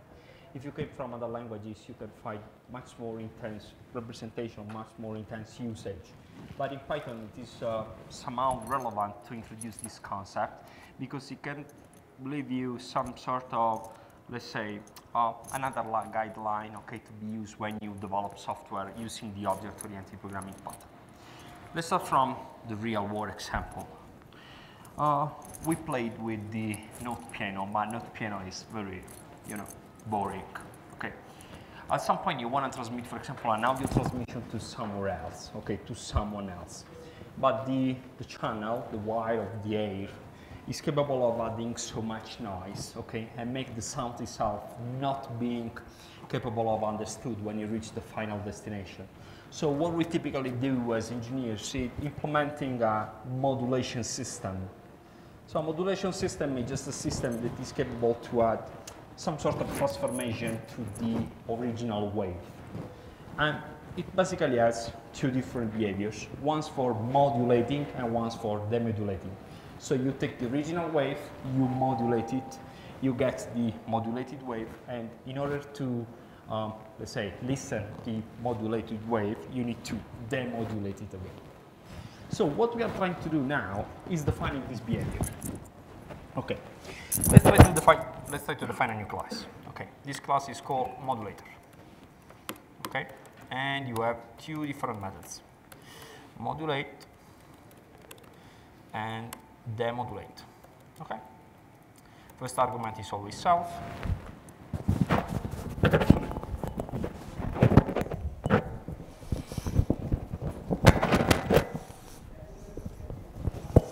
So first argument is the self. Okay, and the second argument is the let's call it information wave. Information wave. Okay, and in order to modulate, in order to apply this kind of transformation to the signal that you want to send, you need to have another wave, a wave that helps you out to apply this kind of transformation. This wave is called modulating wave. Let's call it carrier wave. Okay, and the same applies for demodulate, which in turn takes the modulated wave as input and the carrier wave. Okay, wave. Okay, pass. Oops. Okay, so instead of implementing the methods now, we are just defining the behavior. So we are just defining how this kind of modulation system will work from external point of view. We are not providing this now, the implementation of the modulation, because I did not say which exactly modulation type we are going to use to send the signal to your friend. So what we can do now is, instead of implementing something, we raise an error. Raise not implemented. Okay. You need to implement this method before calling. You'll understand everything in a while. Just stick with me. So if the user is going to use the modulator, he's going to get an error because he can't use directly the modulate and the demodulate methods because they are not implemented actually. In order to enforce this kind of behavior of this strange class, we need to import something from the library of Python itself. From ABC, import abstract class method. Or abstract method, sorry. And we can add a decorator over here that this method is called abstract. Okay, what we define here is called in other language an interface or a contract. You're just saying that, man, a modulation system should implement, it should respect this signature, but you can't call directly this class, so you can create the object, the instance of the modulator class and call the modulate and the modulate method, because we need to provide some kind of an implementation that could be different depending on the kind of modulation we're trying to work with, okay? So in order to enforce this at, let's say, Python level, we added a decorator that comes from the ABC module. ABC stands for abstract base class. Instead of before, this class is abstract, so it does not provide an implementation. It cannot be used directly. You need to provide some sort of implementation first. And we just decorated all these two methods with this nice decorator. The simplest modulation system ever is called the amplitude modulation. You probably, if you have an old car, you find EM modulation. It's the way that you can transform the original signal, let's say, mapping the signal itself into variation of the amplitude. Okay. But there are other ways of modulating signal, like the frequency modulation, FM, or the phase modulation, PM. Actually, AM is the most simplest form of modulation because it requires very simple device in order to modulate and demodulate. While on the other side, FM is much more efficient in terms of spent power, in terms of, let's say, resistance and resilience to the noise of the channel. It could be a wire, could be the air, etc., etc. But the amplitude modulation is the simplest form of modulation ever. Obviously, we are talking about modulation of analog signal, not the digital signal, because we're playing with, let's say, analog, with old radio, okay? But you can apply all these things to digital signal, but obviously this is out of scope.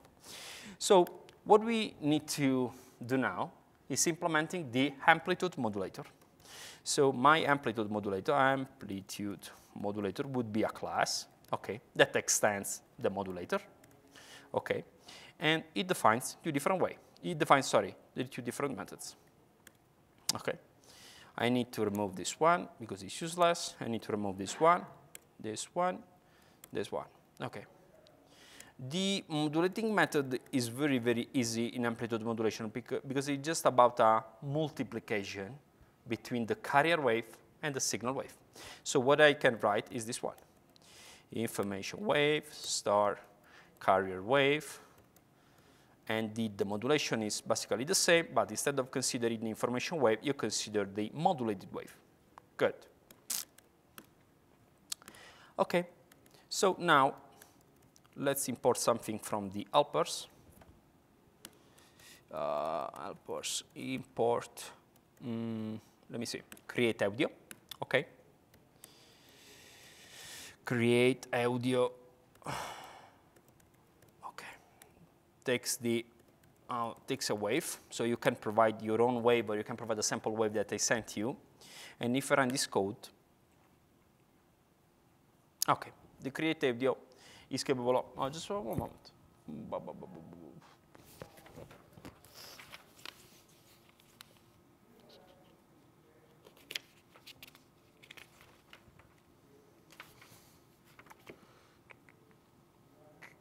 Sorry, it's not the create audio, it's the get wave samples. Get wave samples, okay. Okay, good. So if you run this code, basically you are going to use this function that is defined in the helpers function called get wave samples. You pass the audio wave you want to read, and this is going to return you some data.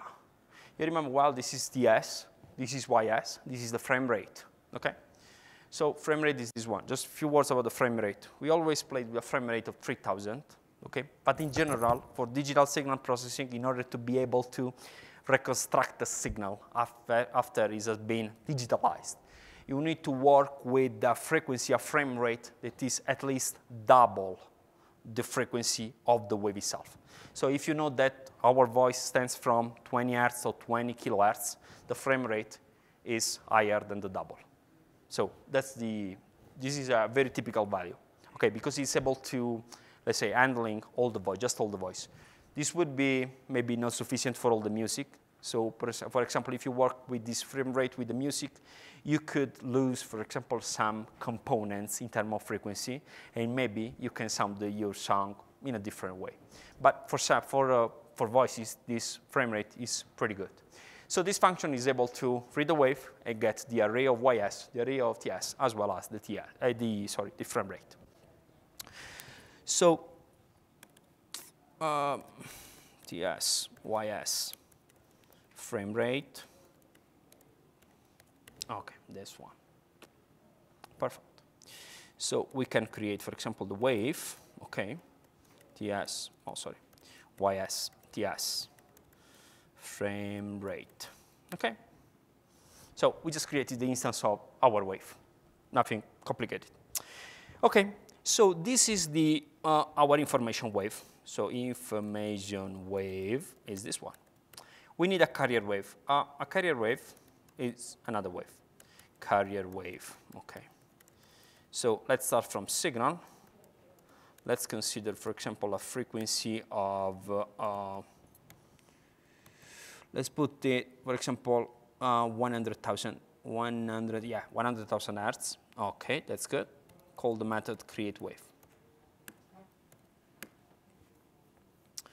Okay, so the carrier wave is another wave. Everything clear? Perfect. So now we are going to use our modulation system. So we create the instance of the amplitude modulator. Look, the amplitude modulator, not the modulator abstract base class over here. Eh? The implementation of the contract. And we can call, obviously, the modulate. Okay? If you call, for example, the modulate, what do you get? You pass the information wave, and the carrier wave. And you execute this code. Good. You get this error. Unsupported operand for star wave.wave. Well, the main issue is that how Python can know how exactly it will be able to multiplicate waves. You can expect that Python knows how to multiplicate floats, integers, maybe strings, I don't know, but not waves. Because there is no concept of wave multiplication. So we need to instruct Python to do this kind of operation. And in order to do this, what we need to do? We need to define another class. So the class we need to define is called, for example, let me put here, OK, let's define, for example, a new class. Class wave_with_mul. OK, so this is a class that basically implements the multiplication logic that we see in a while. That obviously inherits from the wave, because we know that this is still a wave. So we just need behavior, but we can change the original code. That's fine. And the method we are going to implement is called mul. OK, solve. And the only parameter that takes these methods is the other wave. OK, let's look at this definition. We created a new class, inheriting from the wave, because we still know that the wave with mul is still a wave. We define a method that starts with the double underscore that is called mul, okay, that takes just one parameter, the other, which is basically the second factor in the multiplication. So the first factor is self, second one is the other. Good. If you notice well, mul starts with a double underscore, like the init, like the constructor method, which means that this method can be called magic. They are reserved. They cannot be used for whatever task it is. Because Python, when you write a wave with mul star, another wave with mul, will execute this method. And thus, the multiplication will work magically. So the implementation is very easy. Because what we do is just returning a wave, an instance of itself, OK, where you have the self.ys star.other, OK. This is .ys, and so this will be self.ts, self.framerate. OK? So the new samples will be just the multiplication of the left factor multiplication, ys, and self_other.ys. Sorry. This one is wrong. Ys. The argument.ys. So you take those arrays, you multiply them. Obviously, multiplication between arrays is not defined by Python. But if we use numpy, in numpy, someone defined the operation of multiplication. So someone in numpy has implemented the same way of multiplicating waves, but just under the hoods. So if you run this code, yeah, let me check, this is correct.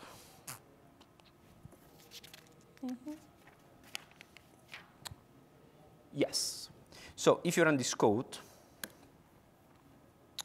you get this one. The main problem is that let me see, just one moment.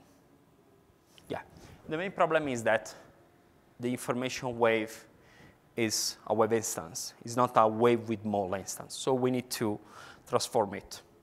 Oh, you could obviously change this signature in order to add the wave with mul instead calling wave. But we are going to see another way.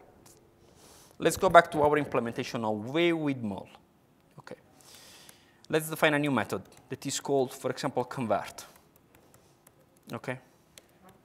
Convert self. Okay.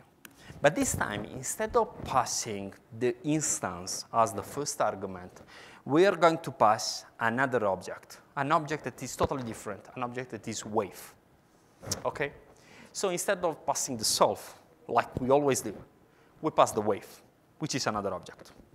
So this method will return an instance of wave with mul,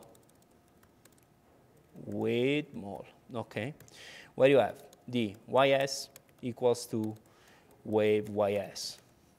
TS, wave, TS, and frame rate, wave, frame rate. Okay, so we're basically accepting an instance of type wave,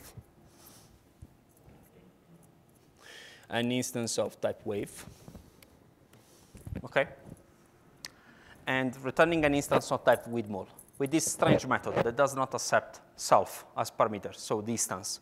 A method like this is called static. And in order to let Python know that this method behaves differently from other ones, we need to add another notation. Another decorator. And the decorator is the static method. Okay, if you execute this code, you got no errors. So we provide a static method that does not depend on the context of the object. This takes in place the only task of converting an incoming wave instance to itself, to an instance of itself, basically. This is not very mandatory, because we could have changed just the definition of rear, okay? The definition of rear, because we know that wave away with mul, aside from defining the mul period, the mul methods are basically the same, behaves basically the same. So if you can call the constructor passing the wave with mul, everything is going to work. But in order to make you aware of the fact that there are other kinds of type of methods that Python supports, this is a static one. This is typically usage of a static methods, convert something into other one. Because if you think about it, it's a static because it does not depend on the state of the object itself. It's some sort of an helper method that helps you just to map one thing to another one. So if you run the code, okay, so we need to adapt, obviously, this code, because now we need to call wave with mul, okay. We call it the convert, okay. We pass the information wave, okay. And this is the information wave with mul, okay. Sorry for the name, okay. We do the same here. Oh no, sorry, one moment. Okay, let's see this object, just to see if it's correct. Okay, so this is an instance of main wave with mul. So we need to do the same with the carrier wave. With mul equals this one, but instead of this one, okay. Okay, so if you run the modulation now,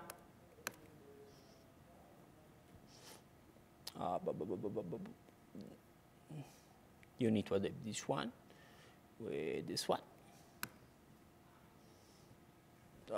They're different. Yeah, that's correct. Signal.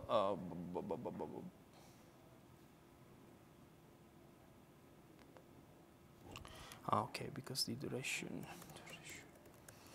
Okay.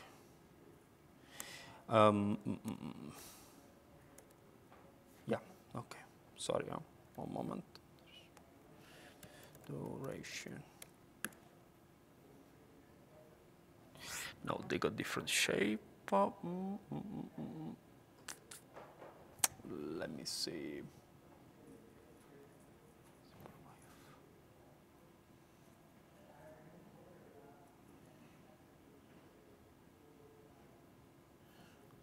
Just one moment.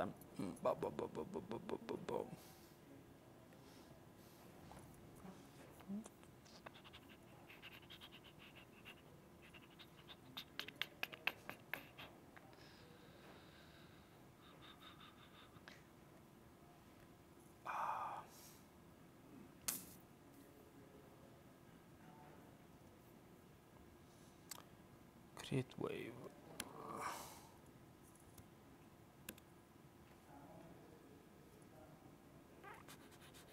What's the issue?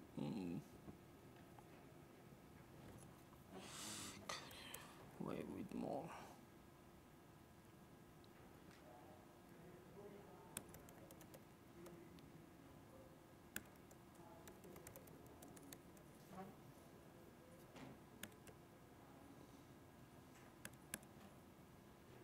Okay, that's fine. Okay, we obviously need to have some constraints between the carrier wave and the information wave, so we can just create a carrier wave from scratch. We need to be sure that the duration is the same, and also the frame rate is the same. Otherwise, the operation of multiplicating waves doesn't work because they got different sides in terms of values. So that was the issue. So if I execute this code, I got this one. Okay, obviously an instance of wave with mole. So the modulate function is returning a wave with mole. Modulated wave, okay, and if you modulated wave dot plot, okay, fantastic. This is totally wrong. Let me see, just one moment.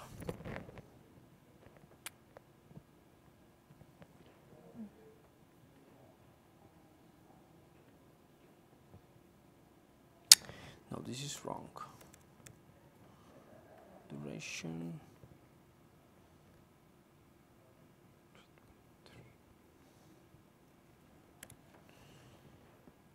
Yes, okay, that's fine.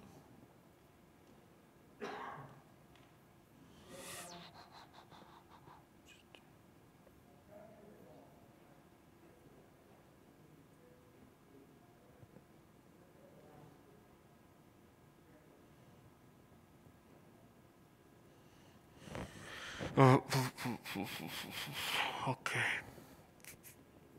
Yeah, just one moment. Oh.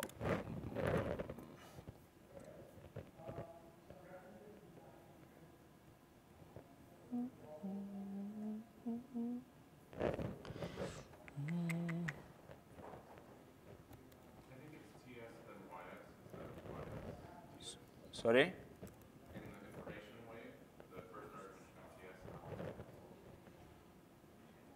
No, it should be okay, this one. It should be TS then YS. At least when I switched it on mine, then I get a normal symbol. TS here? No. It samples the arguments of switch. Okay, here.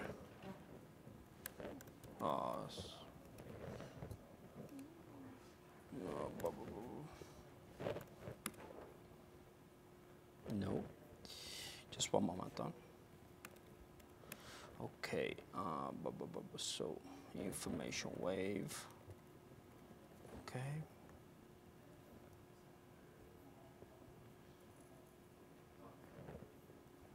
Carrier wave.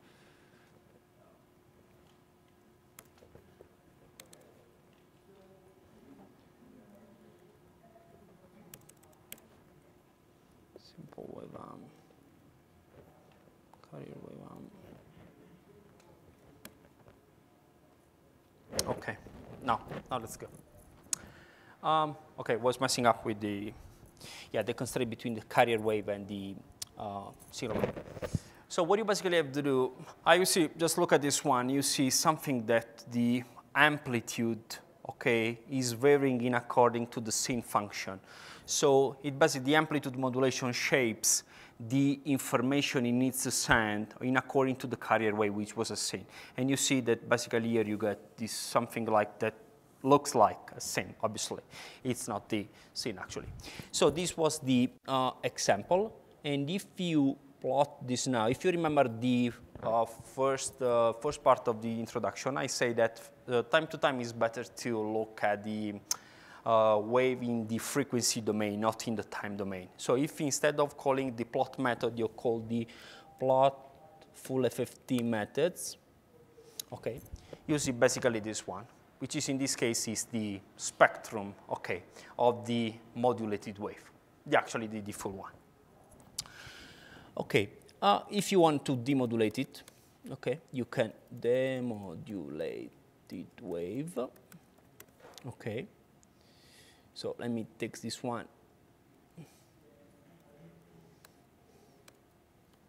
Amplitude. Modulator, okay. And first function is demodulator, this one, carrier wave arm.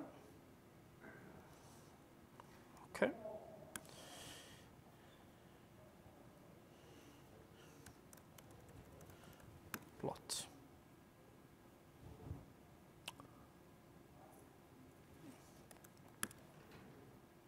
Okay, and there was the original signal. So what is basically needs to be understood here is just as the part about signal processing, but the part about defining class. We start in defining an interface, a contract, a template, something that cannot be directly used because it's abstract, okay? And you can read it just because we decorated all the methods, adding the abstract method decorator. So the user cannot use, obviously, this one, but is forced to implement the modulator abstract by class, providing, for example, the amplitude modulator, which is just a way of modulating things. Obviously, the signature of the implementation should be the same, needs to be the same of the one defined in the abstract class. And once you do this one, you can obviously play with the code and get this one. At the same point, we notice that we don't know how exactly to multiplicate waves together. Just for a moment. Multiplicate them together. Quindi we defined a new instance of the wave with mol with a co-static method capable of converting an existing wave to a wave with mol method.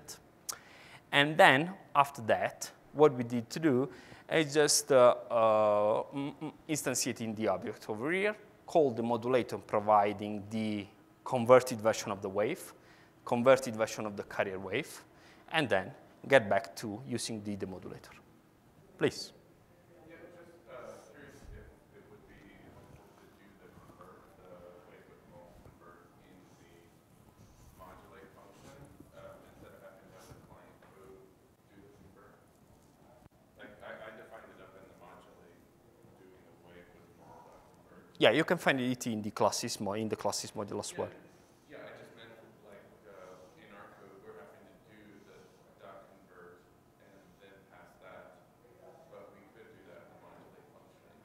Yeah, sure. But in the context of object-oriented programming, let's say you are not free to use functions that are not related to object. So this is the issue. So if you play with Java, you cannot define, for example, functions that are not dependent of objects or classes. Okay, so for this reason, we code it this way. But yes, you can code a function, a general function, in some sort of model that takes an object and converts it. But we saw in this implementation declined in the object-oriented paradigm. This is the issue. So you can do whatever you want, but this is the, let's say, the right way to do with objects in the object-oriented programming. So in Java, your solution won't work, for example, because Java is somehow pure. Often, thank you. So, the exercise. Other questions? Okay. So, part 3 of the exercise. Okay. In the classes module, you find a filter class. A filter class is an interface. It's not a class, so you can't use it directly. What you need to do is implementing the high-pass filtering, which is basically a filter that is capable of cutting off all the components, okay, greater than a threshold. So if you get back, for example, the spectrum, so you have the spectrum on the x-axis and the value of the power on the y-axis, an high-pass filter removes part of the spectrum, okay, starting from a cutoff frequency. So your first exercise would be look at the filter interface I defined in the classes, and implement the high-pass filtering method. Second part of the exercise would be more complex. Okay, it requires time. So I'm not expecting that you can fix it, you can solve it now. Okay, but what you basically have to do is this one. I want to explain it. This one is the wave in the frequency domain, the original wave. So it's the signal that you want to send. Good. Once you modulate, you get this one, which is the same signal, but you got a really bad product of amplitude modulation, which is called sidebands, replicas. You see, those are basically the same as this, but they are being scaled. Okay, this is a problem for just one issue because they consume so much power, okay, that you can try to, let's say, avoid when you send it because you want to reduce the amount of power sent. So your implementation, okay, and after you get back the demodulation, you should have something like this, which should be something like the signal you sent at the very beginning. So the implementation, the task would be knowing this. Implementing an amplitude modulation with low pass filtering that overrides the demodulate. So you need to implement demodulator interface again, basically. But you are not happy with the demodulation method that I provided to you. So you need to override that method, okay, in the amplitude modulator, in the, not the utils, but in the class, okay. The new implementation should remove the side bands, so the bands that are laterally, okay. And this modulated wave, okay, sorry, these side bands are totally useless when the wave reaches the destination. Talking in code. Did you understand the domain problem? Or I'm going to repeat it? I take a yes. But by the way, if you did not understand the domain problem, I try to rephrase it again. Talking in code, you need to call the original demodulate method of the existing amplitude modulator. But you need to add something. You need to add the filter part. And in order to add the filter part, you need to, first of all, convert the wave to the spectrum. At the very beginning, we saw that you got a wave in time domain. You can get, using some custom function, the spectrum, which is the same wave, but in the frequency domain. So instead of considering the independent variable as the t, is the x. Once you compute the spectrum, okay, you can define, this instance of the spectrum, after you call this method, basically are these fields, which is very similar to the wave one, HS, FS, and frame rate. And when you do this, so when you have the spectrum, you can import the low pass filter that has been already implemented to you that implements the filter, call the make wave after filtering has been applied, and then you should get the original representation of the wave. So first part is very easy. Take the filter interface, define in the classes file, and implement a version of high pass filtering. Okay? Oh, obviously, in the helpers file, you find the high pass function, so you cannot just write it. Okay, you need just to import it. Should be easy. Second part is not very easy because you need to understand the domain problem first, and then apply it later. Oh, by the way, I'm here to the conference, so if you want to solve it, we can obviously discuss maybe later. But as always, you find the implementation inside the solutions file. Okay, you got 13 minutes.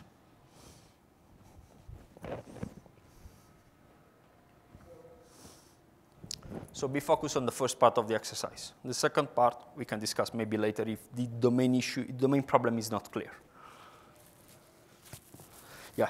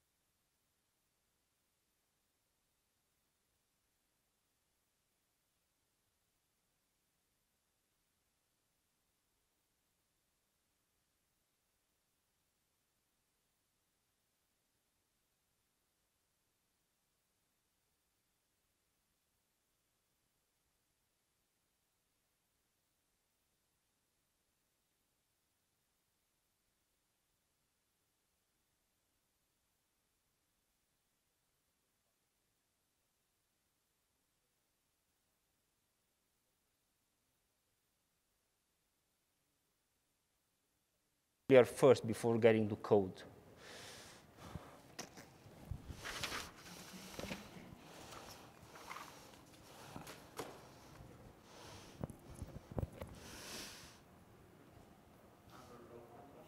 Yeah. Where is? In the classes module. From classes, import filter. Thank you.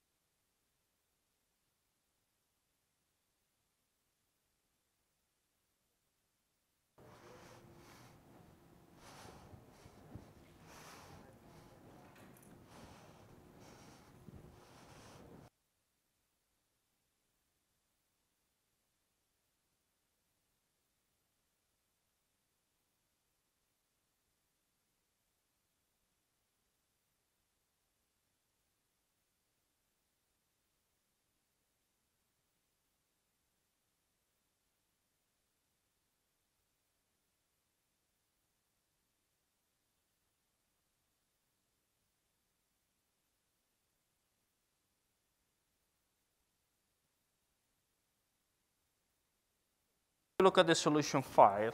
What you find basically is that the abstract-based class for filtering spectrum has been defined. It is called filter. Okay? It has just one method, marked as abstract method, so you can't call it. It accepts AH, FS, cutoff, and factor. That are main components of a spectrum, basically. And the implementation is obviously empty. It raises an error. An example of filtering is the low-pass filter. Low-pass filter removes frequency down the cutoff, okay? While the high-pass removes frequency above the cutoff. So the implementation of the high-pass filter would be pretty easy. It's just changing all this way to call the high-pass function over here instead of low-pass. But what I want to be sure you understood is the meaning of interfaces and templates or contracts, call whatever you want, abstract classes, okay? So you got this class that works as a template. So you force the user, you force the client to implement it using exactly the same methods defined. You want to know why this is a very cool solution in object-oriented programming?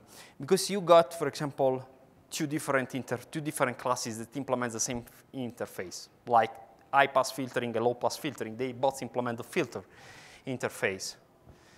You can obviously be sure that your code will work if you are thinking in terms of interface, not in terms of concrete classes, because they got the same shape, but they behave differently under the hood. You got this idea?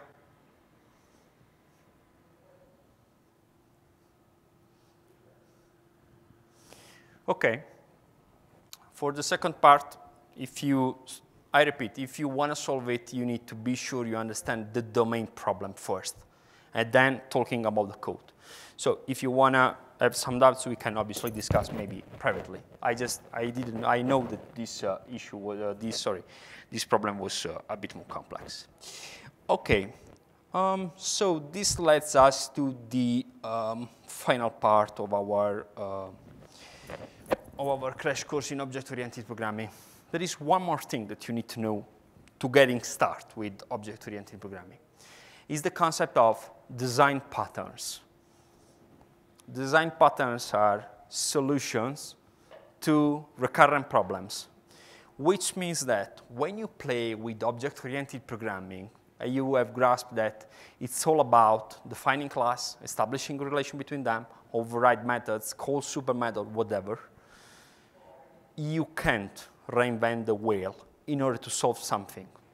So there are these standardized solutions that help you work with object-oriented programming in a very standardized way. I want to stress you out about the fact that it would be maybe much easier to reinvent the wheel all again in order to play with objects. But there is a design pattern that have been designed and proved to be correct, proved to be scalable, proved to be very interesting, very smart, okay, for solving your own issue. We're going to see an example now. Design patterns are typically divided into three main categories. Design patterns creational, that deals with creation of object. If you remember well, at the very beginning, we define a constructor with four different methods. Four different parameters: amplitude, phase, frequency, periodic function. But it's I don't like that much, that kind of implementation.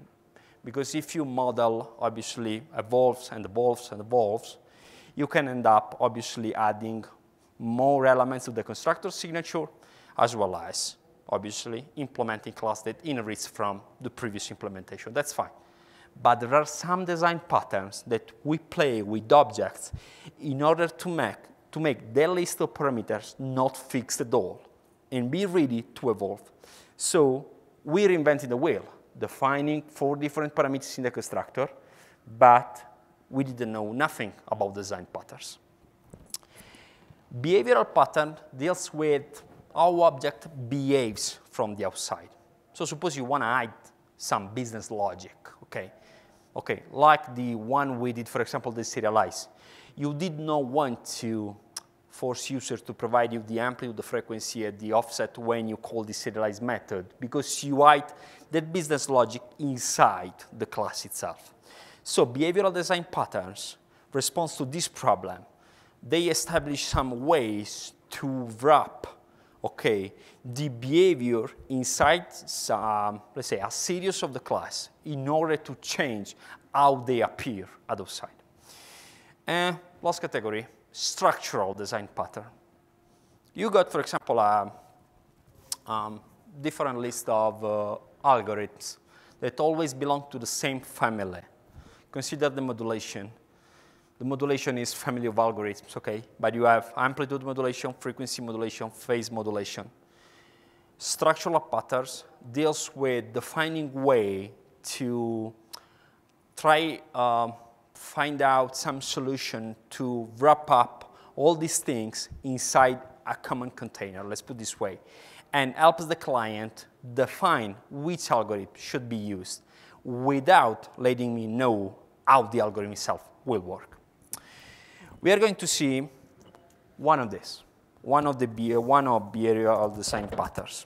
And the, let's say, the one that we are going to see is called the iterator. Iterator probably sounds familiar to you because Python offers it natively. But we're going to see the orthodox implementation of the iterator using design patterns, and we are going to see how Python implements it. Before seeing how to implement the iterator design pattern, let me say what exactly an iterator is. Suppose you have a collection. So you have something that could be iterated, okay?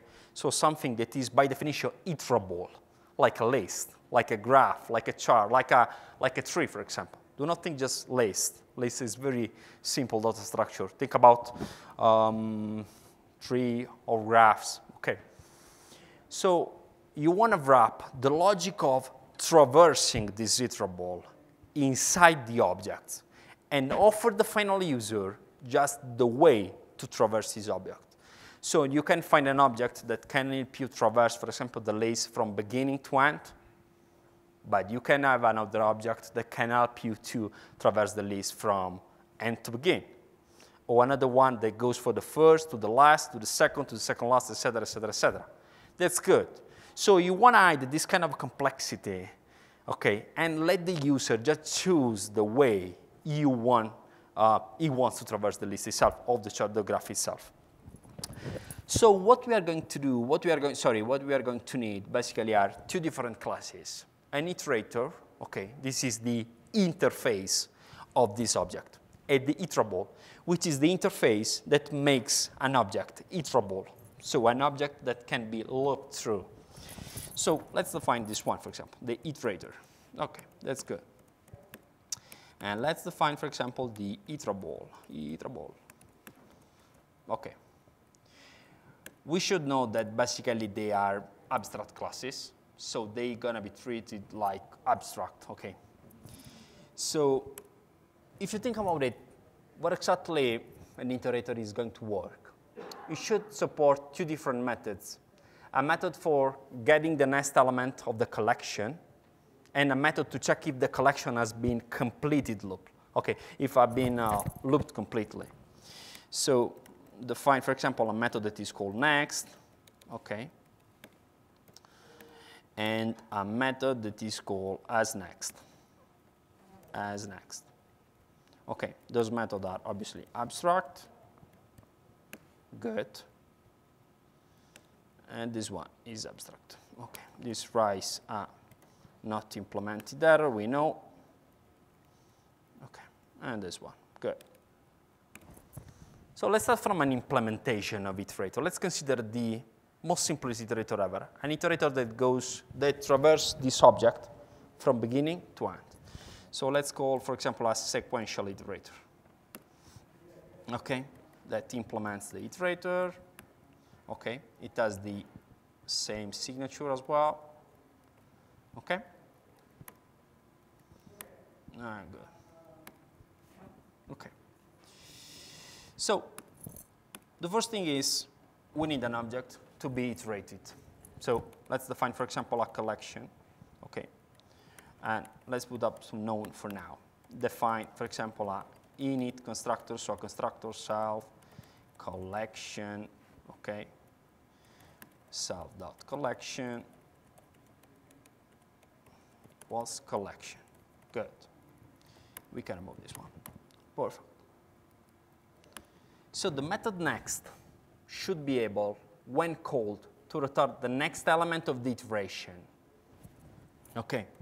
So what it's going to do is I define an index, for example, an index set up to 0 and check element equals to self.collection EE. Okay. E plus 1 return element.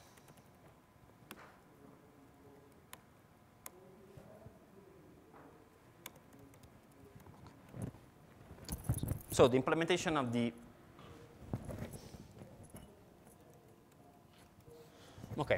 so the implementation of the next method will be pretty easy.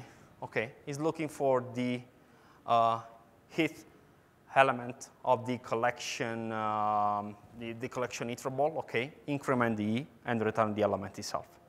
So the first time this method will be called, it returns the first element. Second time, we return the second element, etc., etc., etc. But still, we need to implement some sort of method to check if the collection has been completely iterated in order to not rise here an index error, because otherwise if we provide an index that is bigger than the len of the collection itself, it will fail, obviously. So the implementation of the as next would be something like return E is less than len the self collection. Self.e. Okay. Does it sound familiar? Does it sound correct to you? Okay, that's perfect. From the other side, the iterable class, it's very generic. Okay, it's just saying that okay, this class has this kind of strange behavior. It can be iterated, but it can add no more methods, no action, nothing.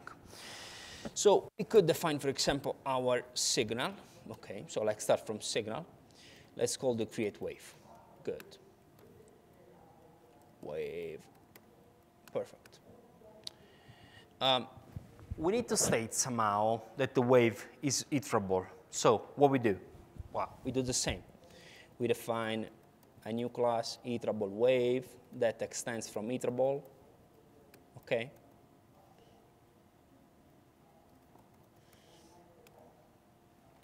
So we define a new class that is called iterable wave. Inherits from wave. It has the iterable, which is basically just now a placeholder. Okay, that says that, hey man, this iterable wave is iterable, so you can iterate through. But the definition is basically empty. Okay, it has no method as well. And from the other side, we can define obviously a sequential iterator. Okay. Okay. So suppose now you create the, okay, let's do this way. Iterable wave. Oh.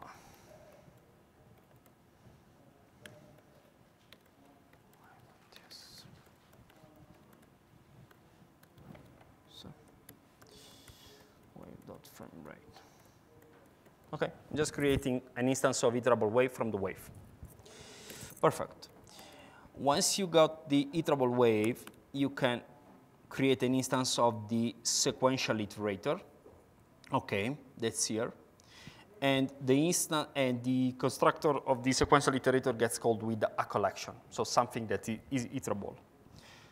In order to do this, we are going to pass, for example, the Y samples, okay? Good, sequential iterator. Okay, so now when you have this object, you can start iterating things. So you can start iterate each value inside the array of samples in the wave. So what we can do is, we need to write some code, let's say, didactic code, some school code. Okay, let's write it. So while sequential iterator, iterate as next,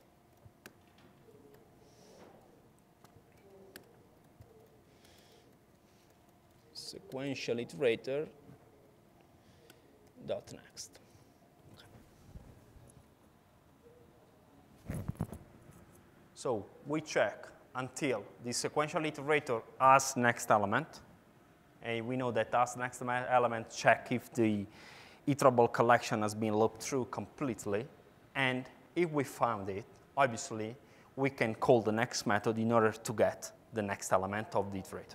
So if we run this code, oh, sorry. Oh, I forgot it.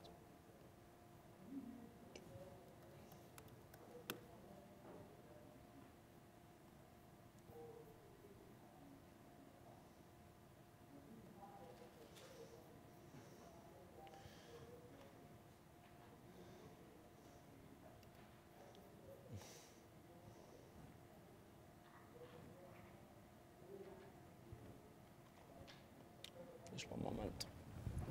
Your next method, I mean, it just says I equals self underscore I plus 1, but it's not incrementing the underscore I. Yeah, one moment. Let me see the code. Just restarting everything. So let's load again. Okay, load classes. Okay, this one, scale by mixing. Okay.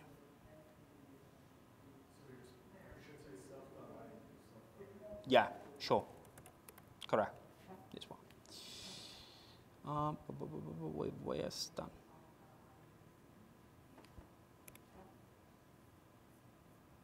Okay, in a way that it prints just the first element, 10 elements. So, is this code okay for you? But did you get the general idea of the iterator? Okay. Obviously, we define a sequential iterator because we want to start from the first, second, third, blah, blah, blah. But you can define whatever logic you want in the sequential iterator. You just need to say to the user, hey, you want to traverse from beginning to end? Good, use the sequential iterator. You want to traverse in the reverse order? OK, I will provide you a reverse iterator that obviously implements the same interface as the sequential iterator one, which is the iterator. This is pretty good. So this is the orthodox implementation of the Iterator Design Pattern. But actually, Python is much more elegant and much more simpler than this. So we try to simplify all the things. Let's change this code. First of all, there is already a class, abstract class, that is called Iterator. So we don't need to implement it. We don't need to define it. But we just need to import it. From collections.abc, import Iterator. OK? And the same applies for iterable. So all these things are basically, oh, just one moment. Let's copy and paste this code here. OK. So this class is totally useless, OK, because it just repeated. If you look at the implementation of the iterator now, inside the collection ABC is similar to mine. It's not equal. You're going to see why in a while. You can import, obviously, iterable as well. So your sequential iterator now extends or implements the abstract base class provided by Python. At the same time, the iterable wave extends the iterable base classes provided by Python. So till now, if you execute this code, you see strange error. Can't instantiate abstract class with abstract method next. What is saying Python? Is saying, hey man, you are implementing the iterator abstract base class, but you are not defining a __ next method. There is an interface, there is a template, there is a contract, it is vinculant. So you need to, if you want to use the iterator, you need to implement this method. We implement it. So basically, it is the same. Instead of using next method, this one should be called next. Let's run the code again.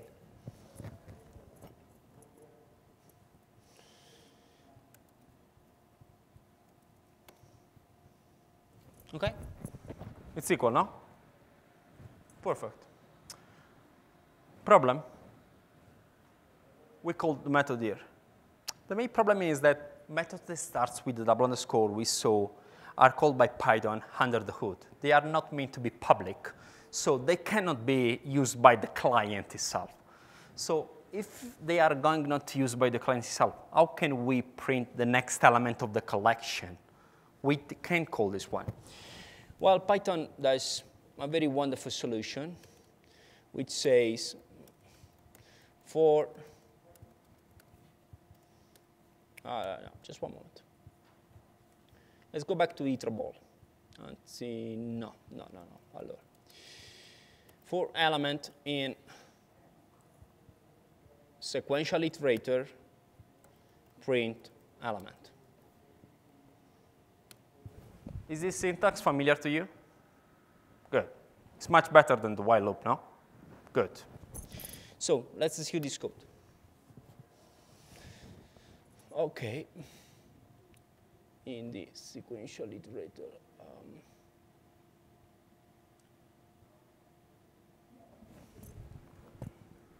what is the error?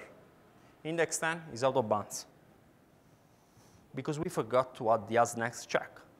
So Python did from the first to the 9th element, and then it failed because there is no 10 elements. So we don't know Python that it needs to call the as next method before checking and increasing, always increasing the element. We use a nice way of doing this stuff. Let's refactor the method next. OK. You should be familiar with the try except logic. Except x. In.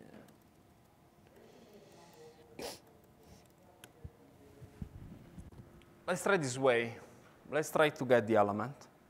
If we catch this error, so if this one is not valid because it cannot index the array, we catch this error. And what we do? We raise another error. We raise a stop iteration, which is another exception. Let's execute the code now. It worked. Because Python, when called this method, try to get the first one. It reached the 9th one. OK. Then at the 10th, it go to in the except branch and erase the stop iteration. Python knows then when stop iteration is raised, the for loop should stop.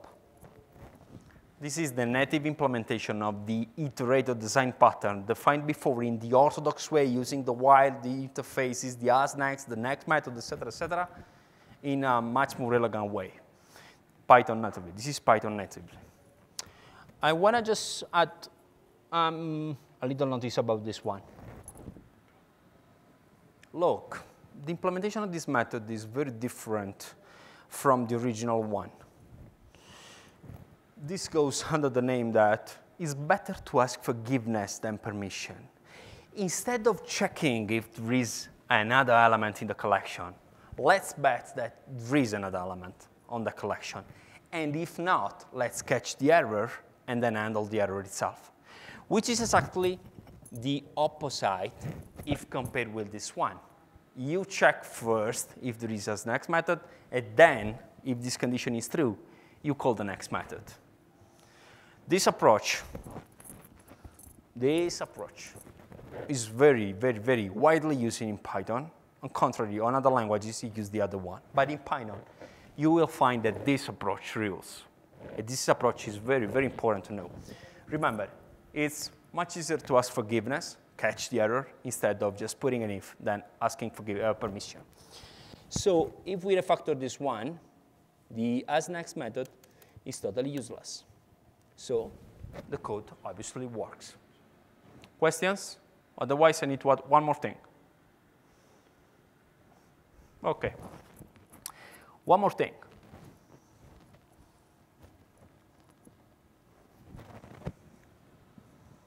This variable has an underscore. This is not the case. This is not the case. I put an underscore because this variable, in my mind, is private. I want to offer this variable outside the sequential iterator. I don't want that the user knows this variable, because this variable maps just the state of this object. It helps me just to track how exactly the looping operation has reached through. Is not meant to be public.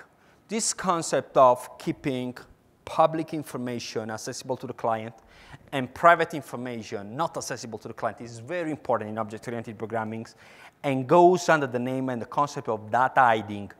You hide some data which is not necessary, mandatory, useful for the client itself, and you offer the user itself just the public part of the function itself.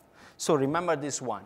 Obviously, there is no problem publishing, offering to the user the state of the sequential iterator.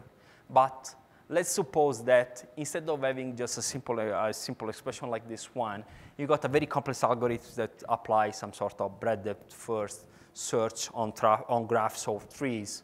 OK, this variable would be much, much more complex and maybe could reveal the data inside your database. If you apply this method to a database, offering this information outside the class, making public to the class itself, could expose you to a data leak. So think in mind about these things. If you remember well, at the beginning I said, if you know concept of object-oriented programming, you can translate them to somewhere else, like this one. You can translate the fact that you're hiding some data and offering to the user a way to navigate this data, but the way has been defined by you and you only. OK? Questions? Yeah. Good. One is about the drive stuff. Yeah. Is that because it's more efficient because you're not moving a task through each step? No, don't think so. I think it's basically the same. The second question is about the underscore I. Yeah. This might be silly, but why is that initial declaration not self-dot? Okay. Now, can you rephrase? Sorry, I didn't understand. So in the first line, Yeah. underscore I equals 0. Yeah. Why is there not a self-dot underscore I equals 0? Obviously, there's a reason. No, it's not self because outside the function, self can be used. So since I has been defined outside the function itself, can be used. Okay. I would have put basically on the constructor method, okay, I could have done self dot underscore I equals 0. But think about it. Is y a parameters that the user should let you know? Y is the internal state.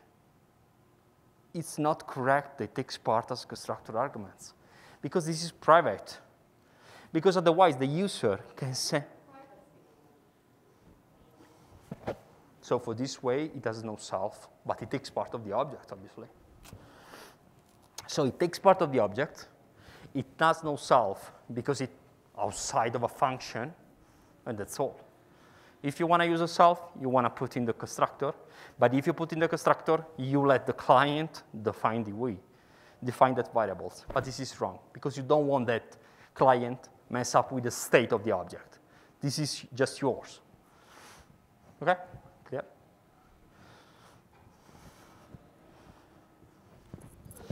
You could do something like this, huh?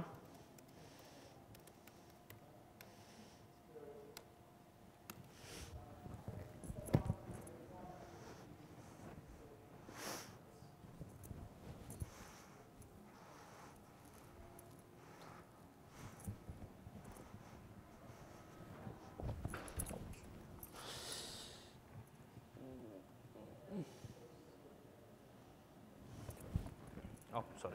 Thank you.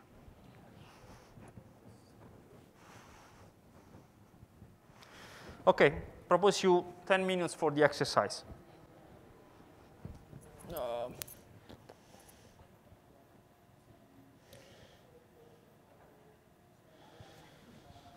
Okay, like before, in this part, the exercise can be split into two main different parts.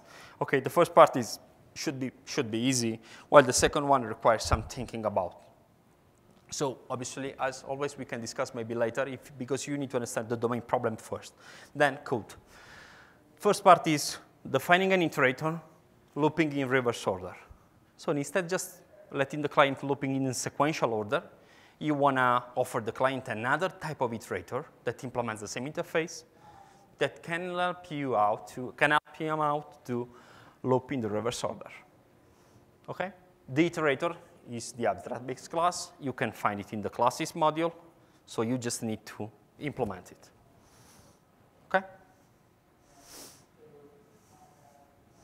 Should be very easy, huh? Just changing the way you change the I. That's clear, no? Well, the second part, if you're curious about this, suppose that you want to offer a client a way to let him to say to you what kind of iterator should be used. Because now you're offering a sequential order iterator and a reverse iterator. But you want to offer a user a much more, let's say, human understandable API that is capable of, let's say, saying you what exactly iterator you should be able to provide to him. So instead letting the client use directly the sequential iterator or the reverse iterator, you want to offer a client an API that under the hoods compute the fact that the user wants the sequential one or the reverse one. And then you implement it. So you define an iterator creator interface, so an iterator creator abstract-based class with a create iterator method that accepts a string that say which kind of iterator should be requested by the user, sequential or reverse. You need to implement the interface because interface is abstract, so you can be used. And once you implement it, if the condition equals to sequential, then you need to return the sequential iterator. Otherwise, you return the reverse iterator. So you need to refactor the wave sample collection class, which is basically our augmented, let's say, version of the wave that takes in charge the role of the iterator that you can find on the classes module.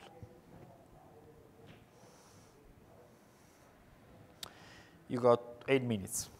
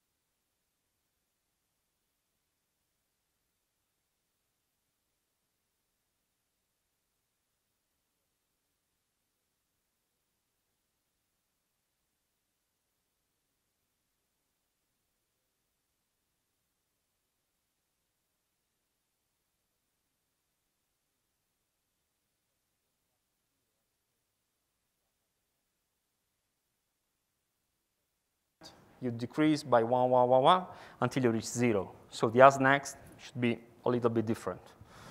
It should be easy.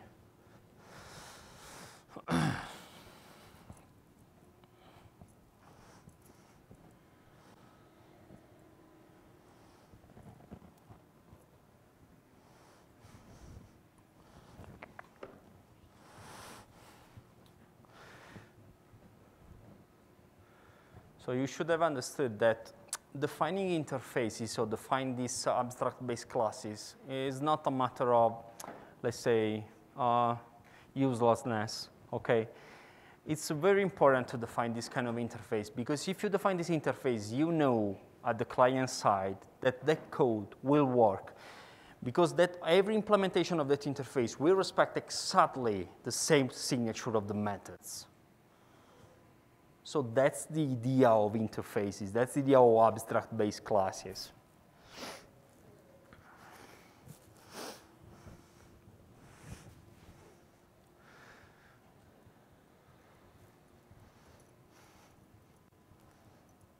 Yeah. Back on the try except. Mm-hmm.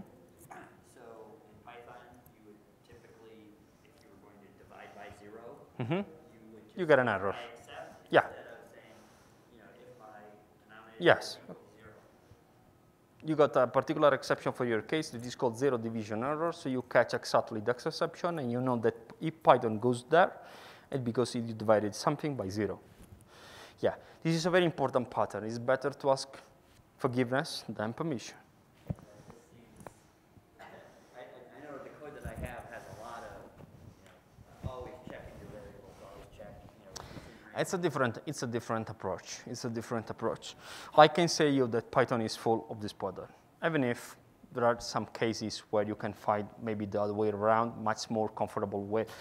Just because the setting up an if maybe gets your code much more explicit, okay? Because you see the if, okay? And you know that if that code enters into the if, because a condition is verified, correct? Yeah.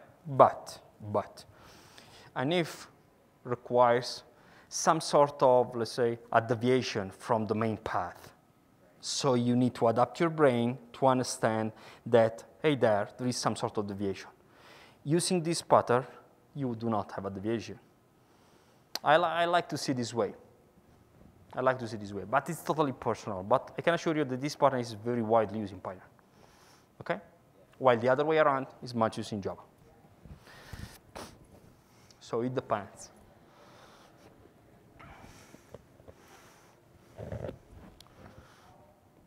So you bet on something, is a failure occurs, you catch the errors and you handle the errors. So let's say if you 99% sure that the condition can never be met, you use this pattern. Because your brain gets much more used to think about the normal flow. While on the other case, you can use the if condition. But again, it's a personal choice. The main problem is when you see a tree full of nested if, that was very bad. It was very bad. This could be a solution. Could be a solution. But honestly, there is a design patterns to fix the nested if condition. So you can think, if you play with objects, you can think about it. The main problem for Python, or at least for me, my personal opinion, is that Python cannot force you to use objects. So cannot force you to follow precise guidelines. So if you came from another world like Java, for example, you know that everything has been an object, so you need to stand with particular rules. Okay? Yeah.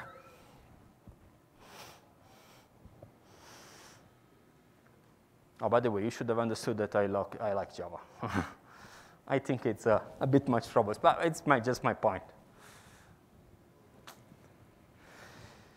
Okay, let's try to see the solution. Okay.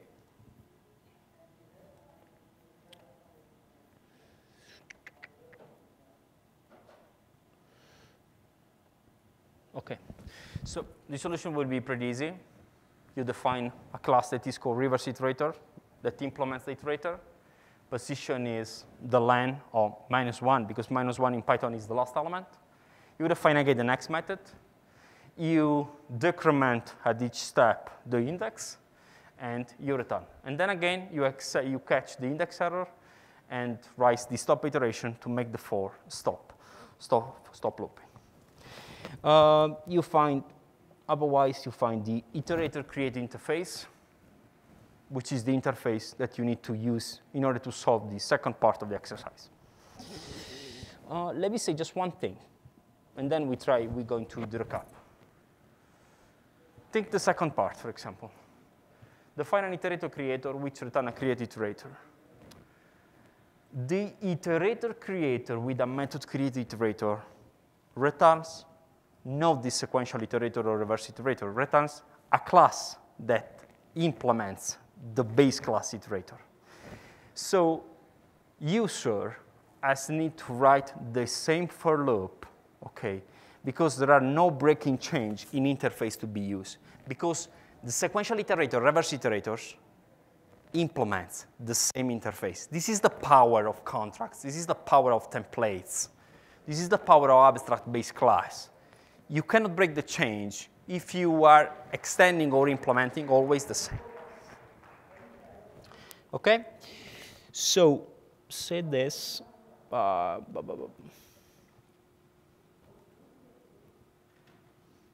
Okay. So 5 minutes of wrapping up.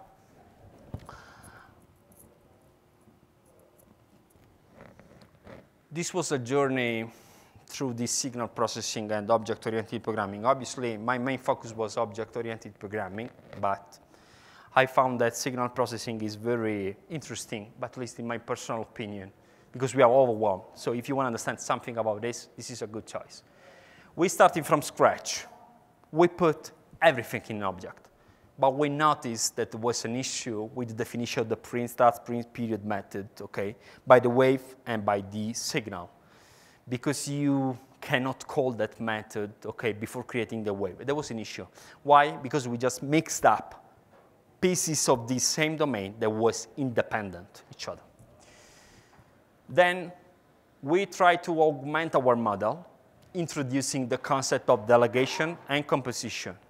We just say that a sine wave-based form signal is a signal, so it inherits from signal, and it delegates to the parent class. On the other side, the sine wave-based form signal was composed by a signal waveform. So it has an attribute that is a sine waveform. And thus, we underline the difference between delegating and componing as a way to increase the feature of existing object. You can change legacy code there. Step 3, we define contracts. We define the modulator. We define the implementation of a modulator called the amplitude modulator. Contracts or templates or abstract base classes or Java interfaces. I typically call interface, but in Python, there is no concept of interface. Step 4, we're introducing the power of design patterns. There are a ton of them. We just saw the Iterator Design Pattern. We saw it in the orthodox way, and we saw it how Python implements it. If you want to go deeper, on the website, there is a cheat sheet, okay, which is some sort of collection of concept things, links. And if you're curious about this way, you can look, for example, how Python implements the decorator. That little let that we put on top of the method, they are called in Python decorators. Python decorators are even inspired to the decorator design pattern. We didn't see, obviously. Decorator design pattern works for object, while decorator methods work for function. But the idea is the same. It comes from here, from object-oriented programming. Guidelines find so far. Data encapsulation. You encapsulate data, and you try to separate public part from private part. You want to offer to the user just the public part. You are not going to offer the state, let's say, the helper function, private methods, okay. We notice that we can use the polymorphism. which in Greek means multiple faces, which means that you have an interface. You got different implementation of that interface. They have, let's say, the same aspects, but under the hood, they work very differently. But the client code will work the same because all the signature will be the same because they implement the same abstract class. We talk about delegation and composition. We talk about an issue. A class should have a single responsibility. When we mixed up signal and waves, we got a method that won't work because we basically were mixing up two different pieces of domain independent of each other. Obviously, you need to extend instead of modifying. You can change legacy code. And you need to depend on abstraction. This is maybe harsh to be understood, but in general, you need to force your brain to think not in terms of concrete classes, but in terms of interfaces, in terms of much more abstract classes. Because if you do this way, when your client changes the code, the client won't obviously notice any kind of difference, aside obviously from let's say, calling the right implementation of the same interface. So in general, you try to force yourself to depend on abstractions, not on concretization. Obviously, you can go further. First of all, think digital signal processing. This is a free book where I obviously get inspired. This contains lots of different things. We just scratched the surface of digital processing, obviously. Over here, there are lots of really interesting things if you want to go deeper and understand much, much more things. We didn't talk about frequency modulation, digital signal, power, amplitude, and so on. I did not detail anything about, for example, passing from wave to spectrum and applying some sort of algorithm. So if you're curious about signal processing, go over here. And obviously, samples are in Python, so you should be totally capable of understanding everything. Solid principles are foundations for object-oriented programming. Solid stands for single responsibility principle. Open-close principle, which means can't change legacy code. You need to be open to extension, close to modification. Least scope principle that I can explain now. Interface segregation, define little interface instead of big one. The modulator, what exactly is the task of modulator? Modulate, demodulate, stop, nothing else. You should not add anything else. So instead of creating a really big, fatty interface, just define an interface that does one thing and compose your object with multiple interfaces. D stands for dependency abstraction, dependency inversion, but I cannot obviously talk to you because Python does not apply. UML, we didn't see nothing about UML. UML stands for Unified Model Language. It's a really nice way, standardized way to model things in computer science. So if you go from architecture to software, through object-oriented programming, to database, to deployment servers, so on, you could apply this logic.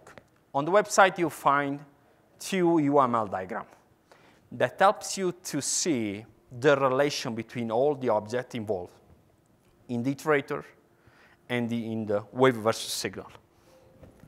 I invite you to download the UML. If you have any doubts about the signature, the dashed line, etc., you can talk to me.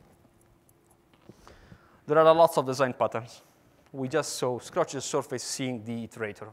I strongly suggest if you're curious enough to see the decorator, and now Python implements the decorator pattern natively using the decorator method.